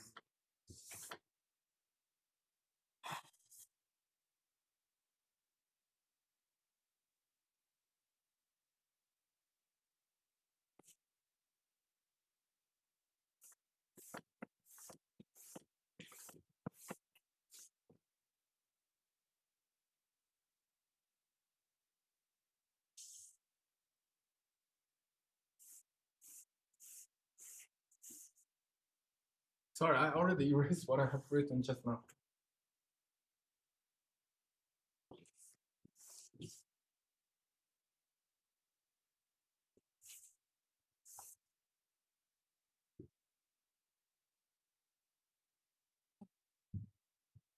Okay, let's continue. So next our job is to determine Feynman propagator, but which is super easy. So when C is equal to 1, this Feynman gauge, so the equation of motion becomes like this way. Right? So therefore, what we expect is that the propagator, so as I mentioned, the propagator, I call it b mu of x minus y, is defined as the again time ordered 2-point function.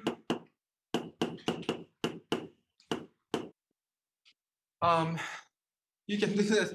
I mean, you can just do the same thing as before, or like we can do some cheating. So cheating is that so we expect this guy will satisfy the green function. So therefore, so this is g mu nu acts on Partial square d new rho of x minus y. So we expect this will give you the g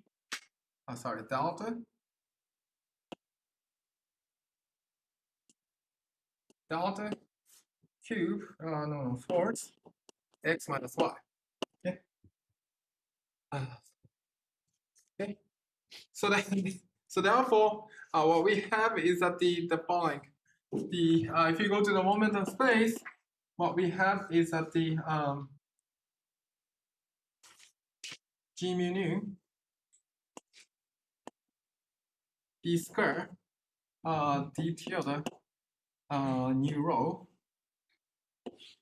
and p is equal to, unfortunately, something broken. I times delta mu rho. Okay. Now we know this is invertible. Okay. So more precisely, this one can be written as follows: p square d tilde mu mu is what I'm doing? Oh, sorry, mu rho is equal to I delta mu rho, right? I delta mu rho, sorry, over p. So therefore, this can be understood as p squared d tilde mu rho is p is equal to I g mu rho, and then d tilde mu rho p is just I times g mu rho and p squared. And this is Feynman propagator. And then if you're honest enough, and if you go to the coordinate space, you get to just plug this one into here, 2 pi to the force and p squared over I times g mu rho and e to the I p x minus y, and I need to be careful about the sign of its exponent, and then I think there's a minus sign here. So this is kind of cheating. So by just assuming this, the Feynman propagator should be the green function, of the equation motion. Do you understand what I'm doing here? Is it okay? So, okay.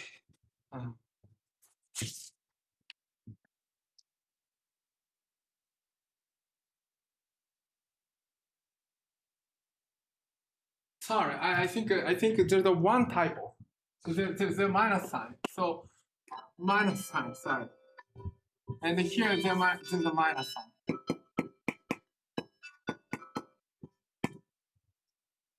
And there's a minus sign. And then, so if you're very, very honest enough, one can do the following.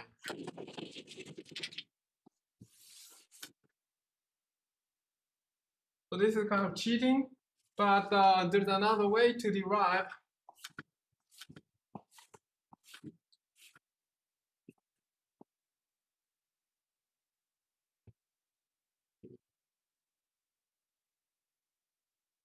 So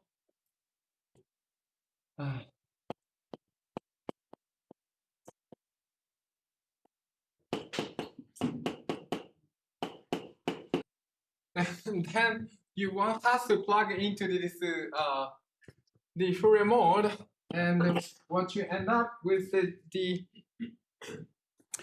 I think I should go to the lecture. Oh, sorry, there's some.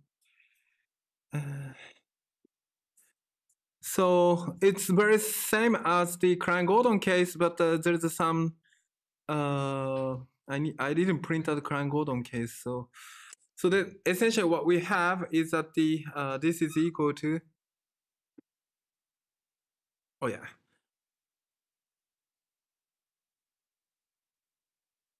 Yeah. So essentially what we have is that this is equal to theta x0 minus y0, and then dp qp 2 pi. I mean, you have to do the same, repeat the same exercise as before.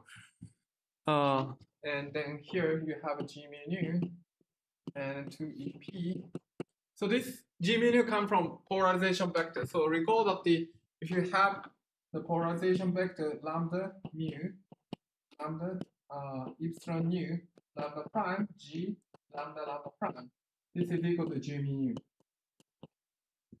And then e to the I, oh, I forgot, p x minus y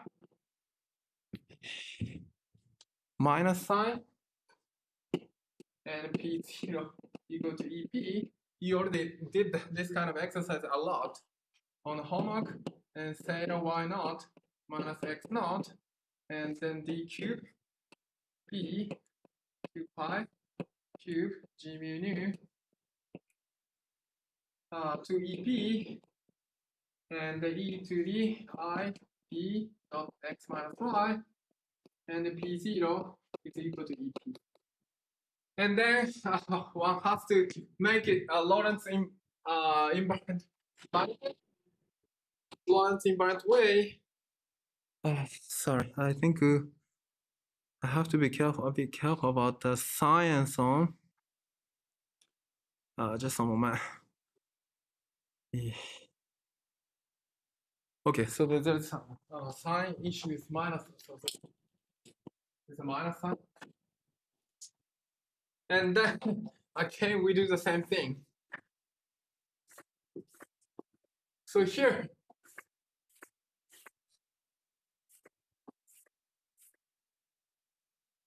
this.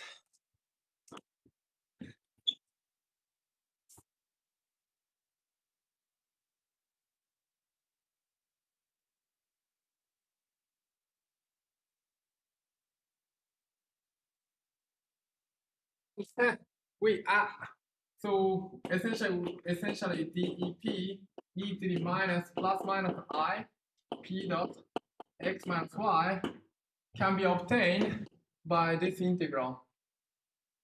I mean, we did many times, it's already 2 times. This kind of integral, and here, second term, again, you have to do this kind of transformation, minus p, and p goes to minus p. And then, so to get the correct propagator, so for first time, you have to cross the bottom, and the second time, you have to cross upper half plane. And then, sorry, what I'm doing here. So this is dp0. dp0, sorry.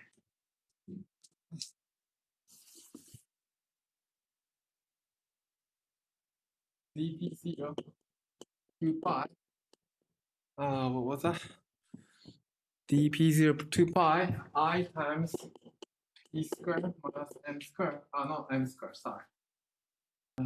P squared And now it's a bit you have to be careful, but there's no m squared here. So therefore, here,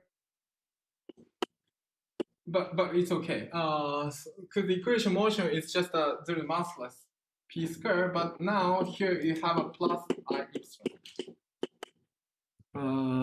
I epsilon and the e to the minus I p dot x minus y.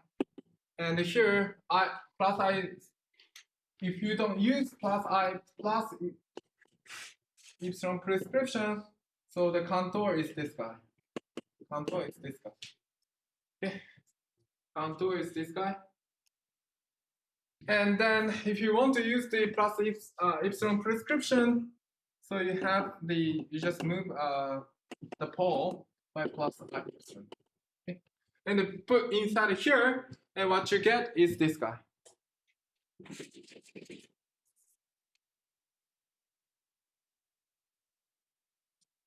Okay. So that's what you get.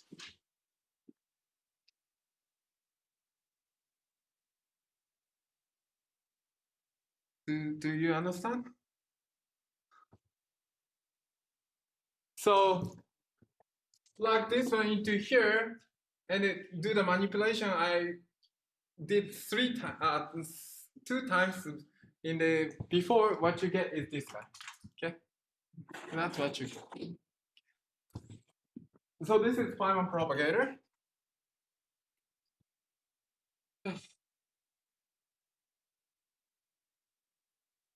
So now, so this is the case of c equal to 1. For generic c, so equation motion, so just we just recall the equation motion of the generic c. The generic c equation motion is something like this one.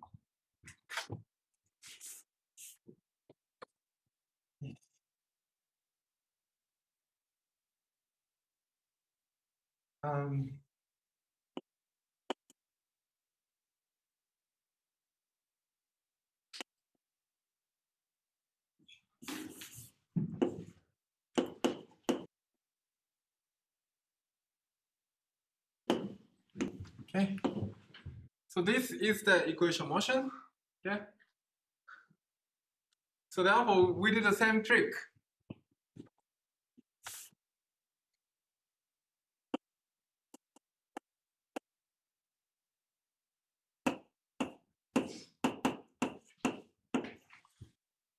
Okay, and this will give you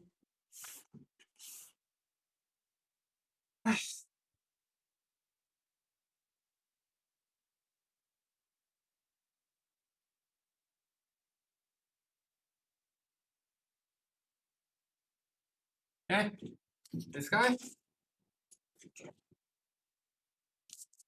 And then what you end up with the detailed, so you need to find the inverse matrix of this guy, which can be easily done.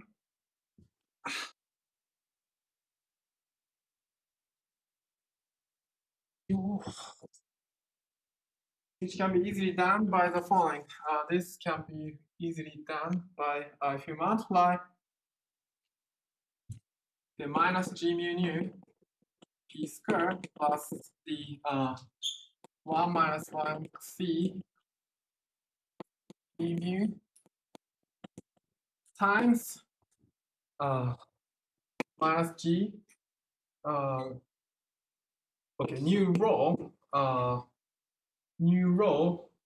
plus 1 minus c p row and p squared, and we'll see the consequence.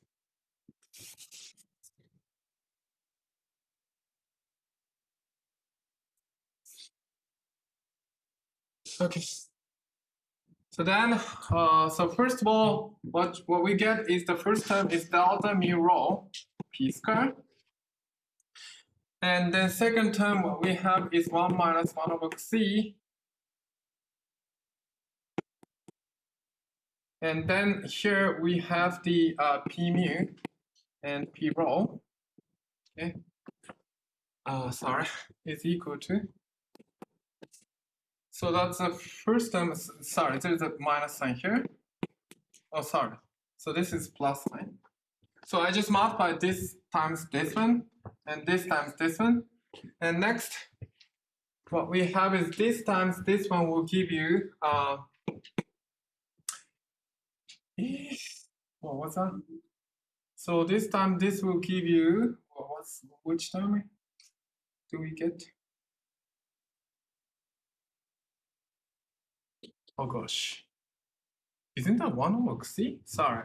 Let me do that. P mu, P rho. Yeah, it looks to me 1 over C.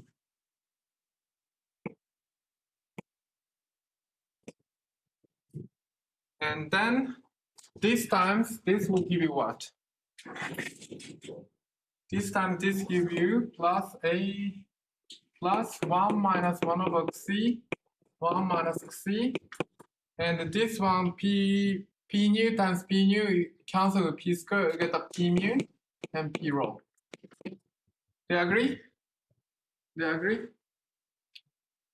Are you guys following? And then what we have is the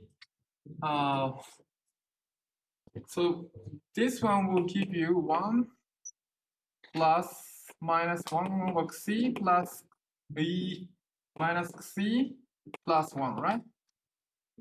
And then this one cancel, minus 1 cancel with this guy, and this one cancel with this guy, right? And so therefore they all cancel. And what's left is this guy. Okay? Do you understand? So therefore,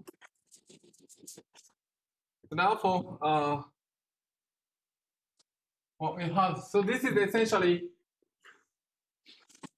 this guy is inverse matrix of this guy up to this scaling, p square squared. Okay. So therefore, what we have is that the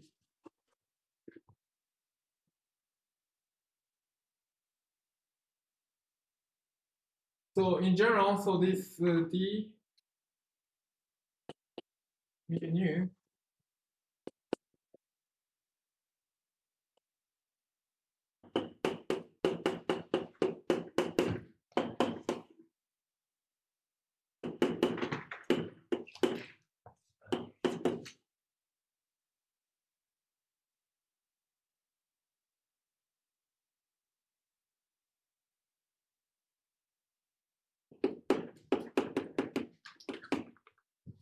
so this is a case. So essentially, so this is the inverse matrix up to scaling of p square. So you have to multiply 1 over p square essentially to get the delta matrix, identity matrix, and then you just use epsilon prescription. You just add the epsilon prescription. Any question at this moment? So this is the photon propagator. Okay. Any question at this moment?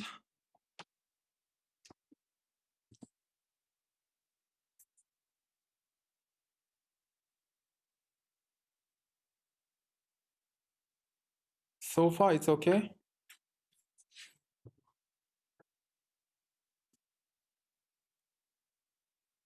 Okay, if not, I'm going to a bit talk about the interaction pictures.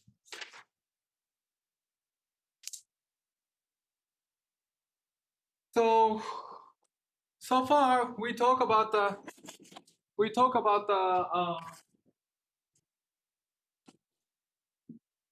free theory.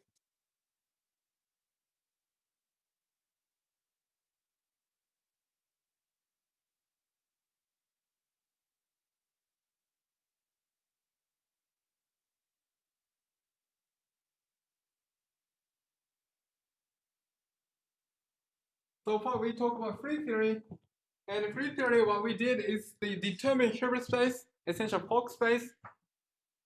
Free theory. So what we did is the determine Hilbert space. Okay, canonical quantization. quantization.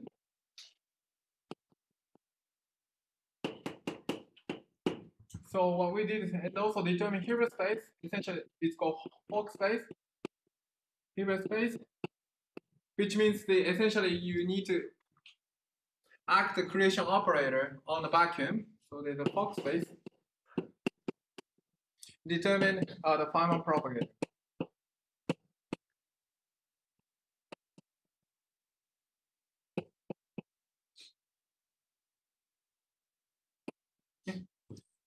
So that's what we did for free theory. So free theory for scalar, Dirac. So electromagnetic field. So that's today's, and then last two lecture, and then whatever before that scalar. That's what we did. So free theory is a free. Free means that if you have particles, particle is very free. So he can just freely move. Free theory means freely move. So if you have a particle, it acts on one particle state. You act on AP. I mean, if it is a Fermi, you have a polarization. Fermi and the Dirac and the electron is there is a polarization vector, but I'm not going to explain. You just have a momentum P, and you just move without interaction. Freely move with momentum P. That's one state, one particle state.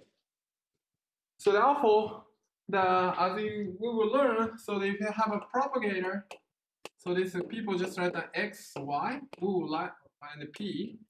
So this is equal to p squared minus m squared over I in the free scalar theory.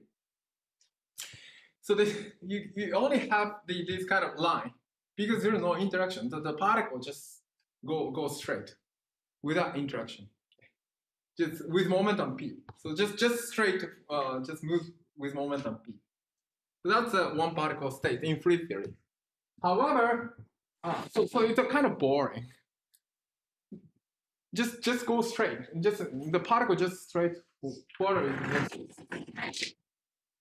And the life becomes like a human being. Life becomes interesting because once you have interaction. Okay.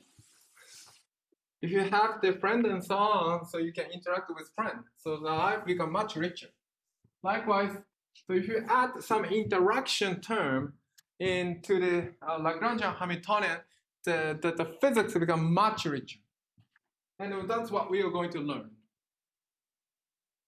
So far it's a free theory. It's so simple, and then life is boring. So there's no, like it's like on the earth you are only alone, no interaction with human being.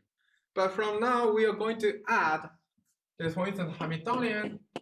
You have a free Hamiltonian plus interaction. We are going to add interaction term. So for instance, in the Klein-Gordon case, so essentially we just focus on this scalar theory. So we focus on scalar theory. So this is free Hamiltonian and interaction term. In the case of the scalar theory, so this H is Klein-Gordon Hamiltonian plus something like we just in the case of this Pesky and Schroeder, we add this kind of term. This system. This is phi-4 theory. It's called phi-4 theory.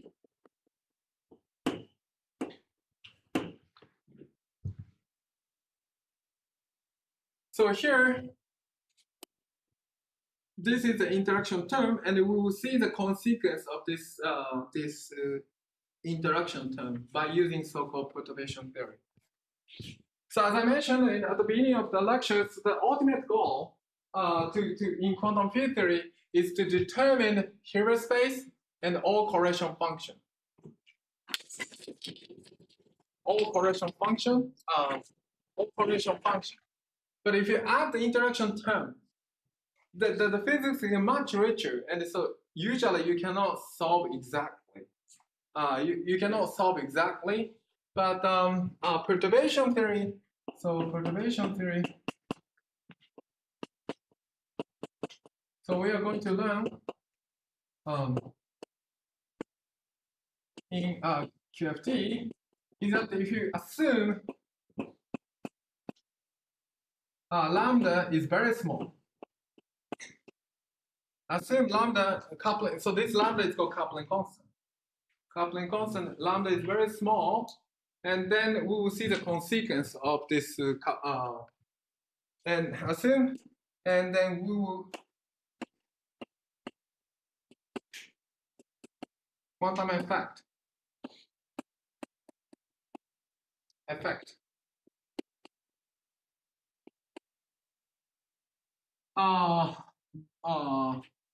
Order by order.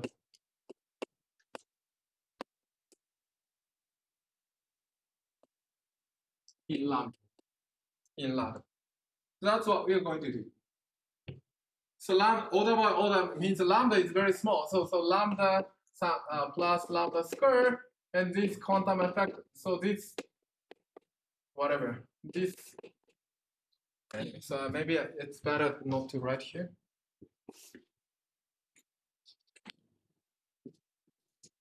So we assume some physical quantity we want to evaluate. Physical quantity we want to evaluate. And we just have a classical piece.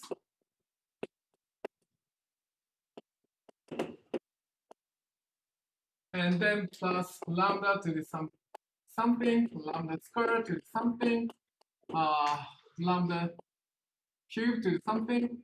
And these are the quantum effects.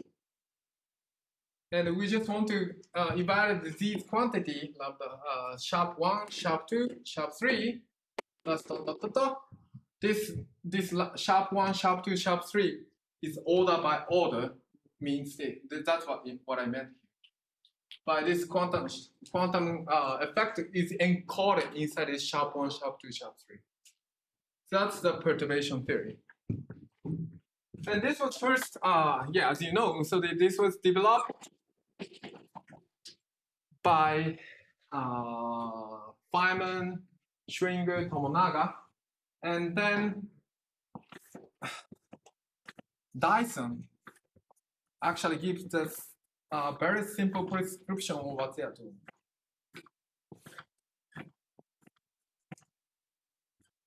So that's why it's called Dyson series. So this is what we're going to learn is the interaction picture.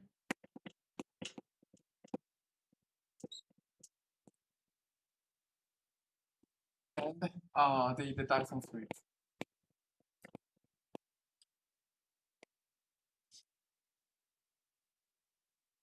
So that's what we're going to do.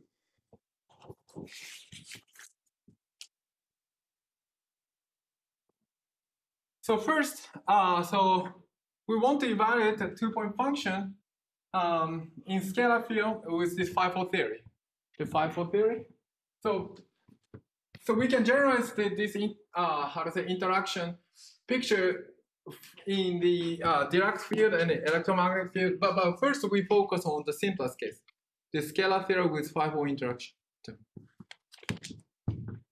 And the first goal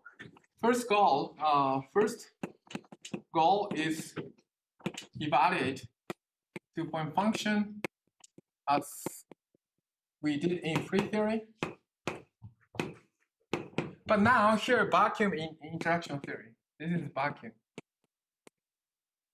in interacting theory. So this is not the same. So therefore, be careful. Not the omega is not the same as the vacuum of free theory. This is vacuum of free theory.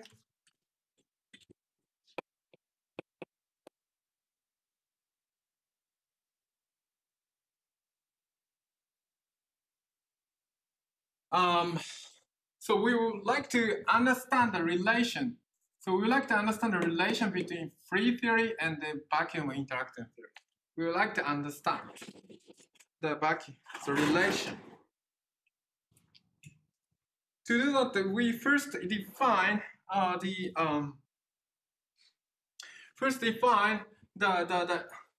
interacting picture. So this is the operator. define interaction picture operator is the e to the I t h naught operator x e to the minus I t h. So this is the interaction picture operator. So here I only use pre-Hamiltonian, so H0. H0 is pre-Hamiltonian, or essentially this is Craig-Gordon Hamiltonian. But this is not full Hamiltonian. Full Hamiltonian includes H int. Okay? So therefore, so this is the interaction picture. The Heisenberg picture is this one.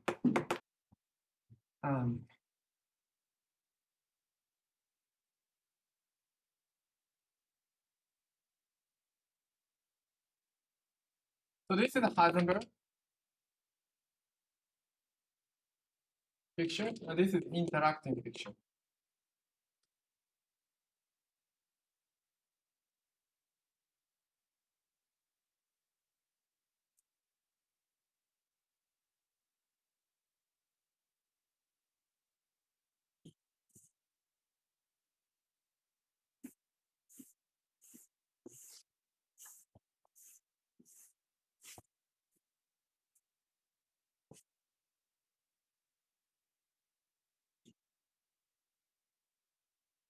Okay, good.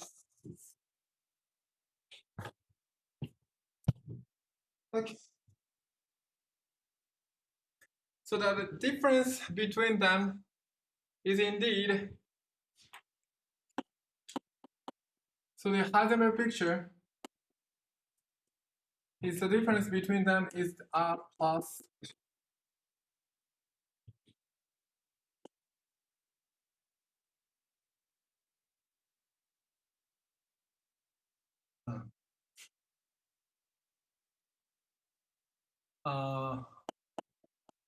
sorry.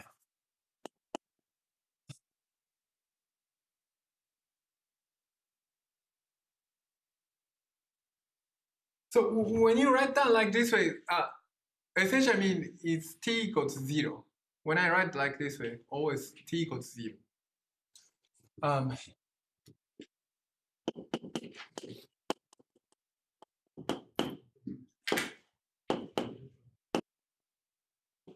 Sorry, I think I need to be careful.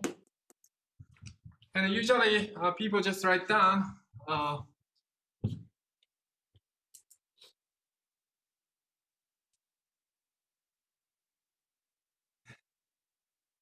and this is equal to I define as the u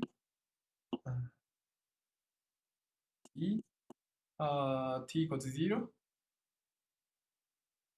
operator I e x. So u t 0 w. So where the u, so ut t naught is defined as, so this is definition as e to the plus I t minus t naught h naught e to the minus I t and minus t naught.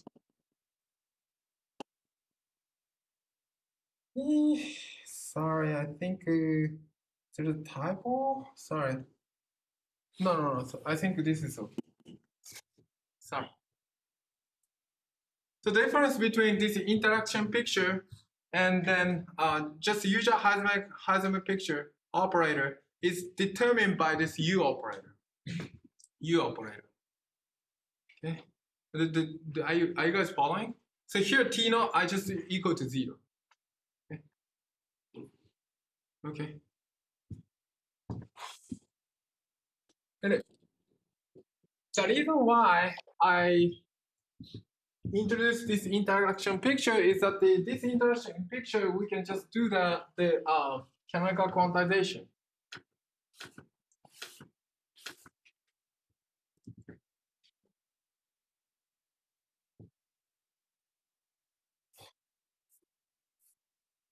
So here again I assume that the lambda is very small. So lambda is very small. So therefore, almost, if lambda is very small, the time transition almost dominated by this the free Hamiltonian. So because lambda is very small, so this time is the contribution is very small. Okay, so therefore almost the time translation is dictated by this h naught. So therefore, this OI is almost dictated.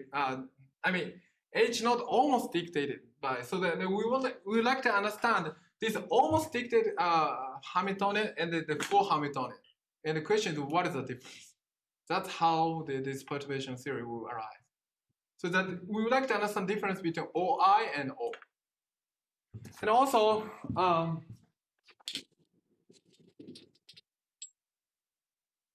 another motivation is that this OI will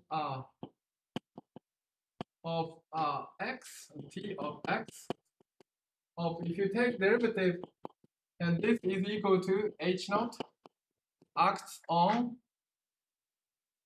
OI tx by usual manner. I think I just want to check my calculation more carefully. So about with sign.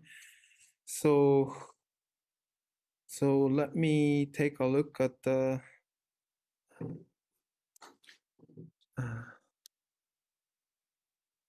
sorry, just a moment. I have to be careful about the sign and so on. Okay, good. Here I here.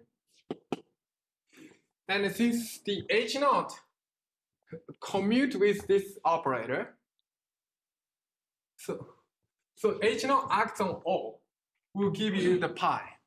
So therefore, this is equal to e to the I h t naught and pi of x of e to the minus I t h naught. So therefore, this is pi I of x. Okay. And also, you can again act on the same thing as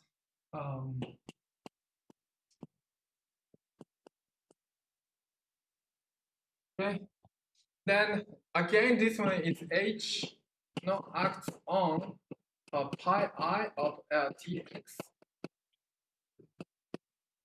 And this one, so remember that the pi of x is just a h naught I of the O of x. Okay. So this is the here there is no time dependence. T equals 0 part. Okay, at t equals 0 part, the pi can be defined like this. Likewise, so h naught can commute with this operator. H naught can act on pi of x. That will give you just the Klein-Gordon equation. So therefore, this will give you the delta square minus m naught. Right, I'm going to equation acts on phi of x and the e to the I t h naught e to the minus I t h naught. Okay. So therefore, this one will give you the Klein-Gordon equation minus m square. Sorry, is it the plus m square? Sorry, plus, I think plus m square.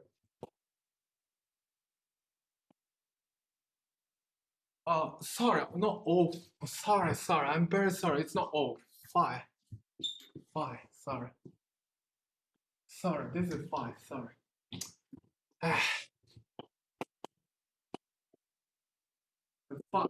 Phi in scalar theory. Phi is suddenly phi up here, sorry. Phi of I of tx is equal to 0. So that's what you get. Okay. Sorry, I make lots of mistakes today, so I'm very, very sorry.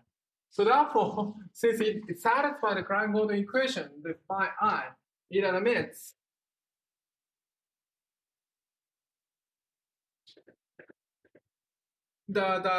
it admits the just the usual the canonical quantization the Fourier transformation phi of x can be written EQP 2 pi of Q 1 over square root 2 EP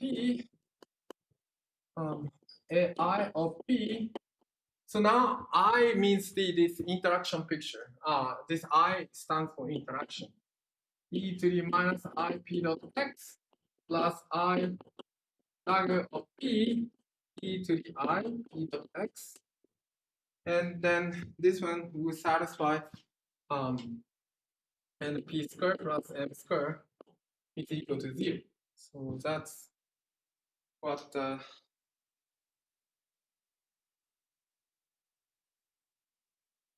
sorry, P squared minus, sorry.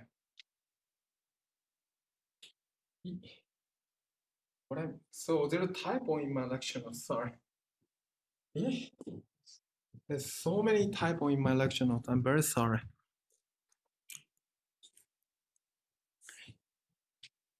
Okay, so now, so here AIP means that the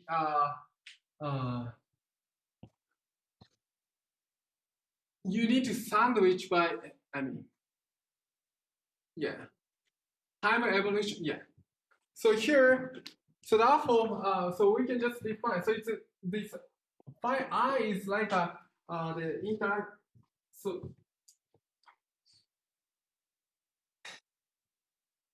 So the here, so you can just define the vacuum of this free theory as the AI of P acts on 0.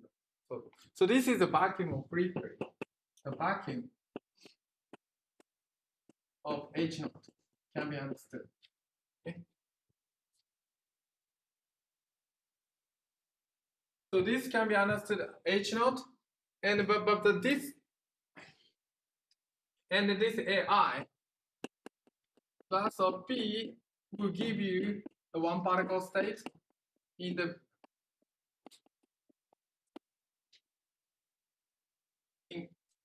in terms of H naught. But however, we know that the full operator, full Hamiltonian is H instead of H naught. Okay. So therefore, what we want to do is that this true vacuum, this is true vacuum, and the true operator. So we want to approximate this one. So we want to understand the relation between this one and the phi I. So that's we want to understand relation between these two. What is the relation between these two? So that's the answer is given by Dyson series.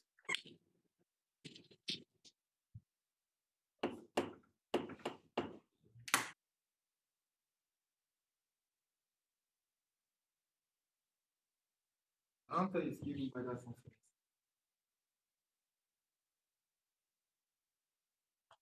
Okay.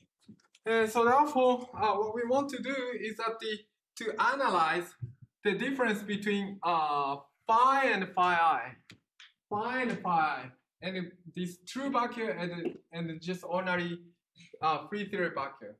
Okay. And the difference between them, O and OI, is dictated by this U operator. Okay. So we want to understand what this U does. So to understand that one,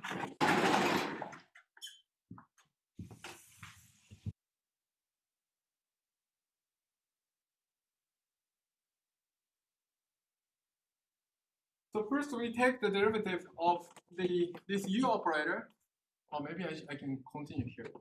ddt of U, T, and T naught. So that so it's super easy to perform minus I e to the I T minus T naught H naught minus H0 Sorry, so why am I not writing this way? Yes. So a minus h naught plus h e to the plus I t minus t naught e to the I t minus t naught h, sorry, h naught here. And this is equal to minus I h interact and then u to the t naught. So that's the equation as u operate is satisfied.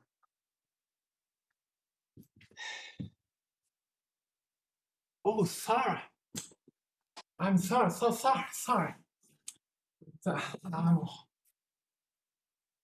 am I doing such a silly mistake? Okay, so you have to be careful about order.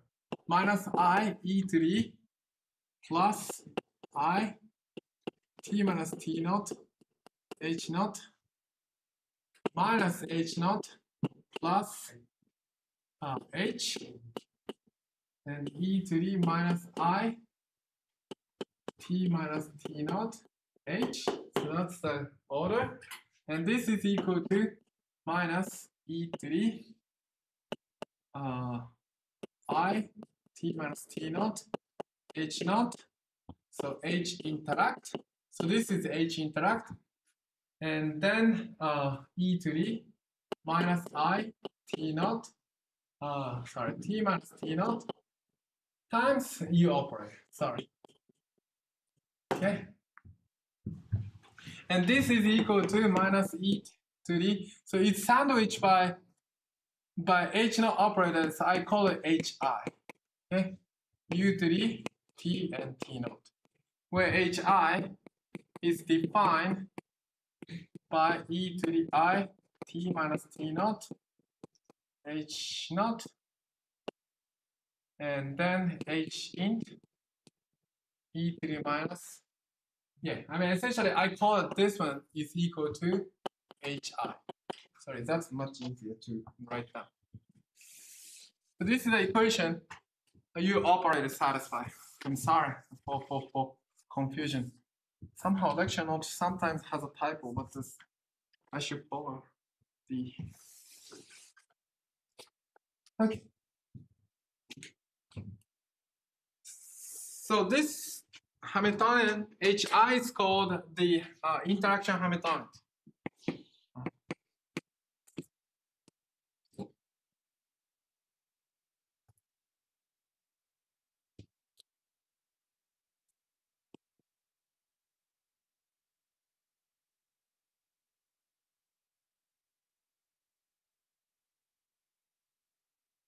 So be careful that so the reason why I did this one is that usually H naught and H do not commute. H naught and H do not commute because of this I already erased H naught plus H int. And usually H naught and H interact do not commute, okay, usually. So therefore you have to be careful about order. Okay. And we want to solve this differential equation. And unfortunately, I don't think I have a time. I just give you an answer. So UT can be solved like this way: 1 plus minus I to the T0 T dt1 H1 T1 plus minus I square dt2 so dt1 no dt2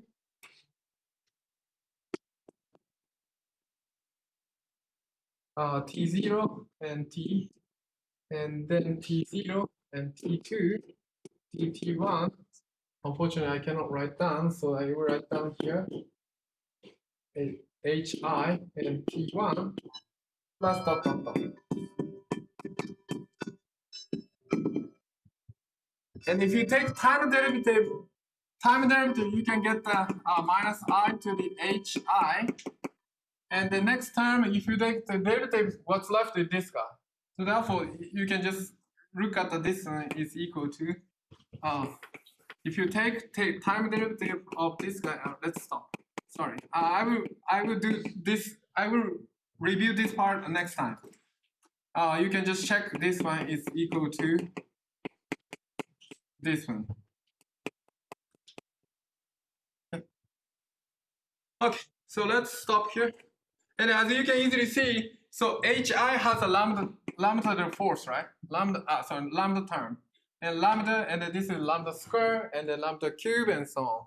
That will appear. Already perturbation theory appear here. Okay, that's I will recap next time about this part. Sorry about the running so fast. So sorry.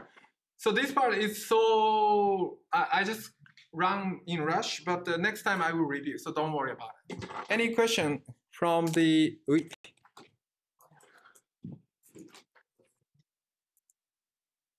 So this part I will review next time. So don't worry if you don't understand.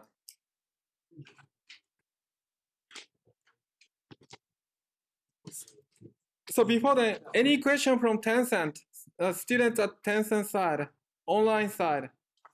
First, I want to ask. Okay, if you have a question, you can ask question at the office hour. Students on Tencent side. Is it okay? So I will stop recording.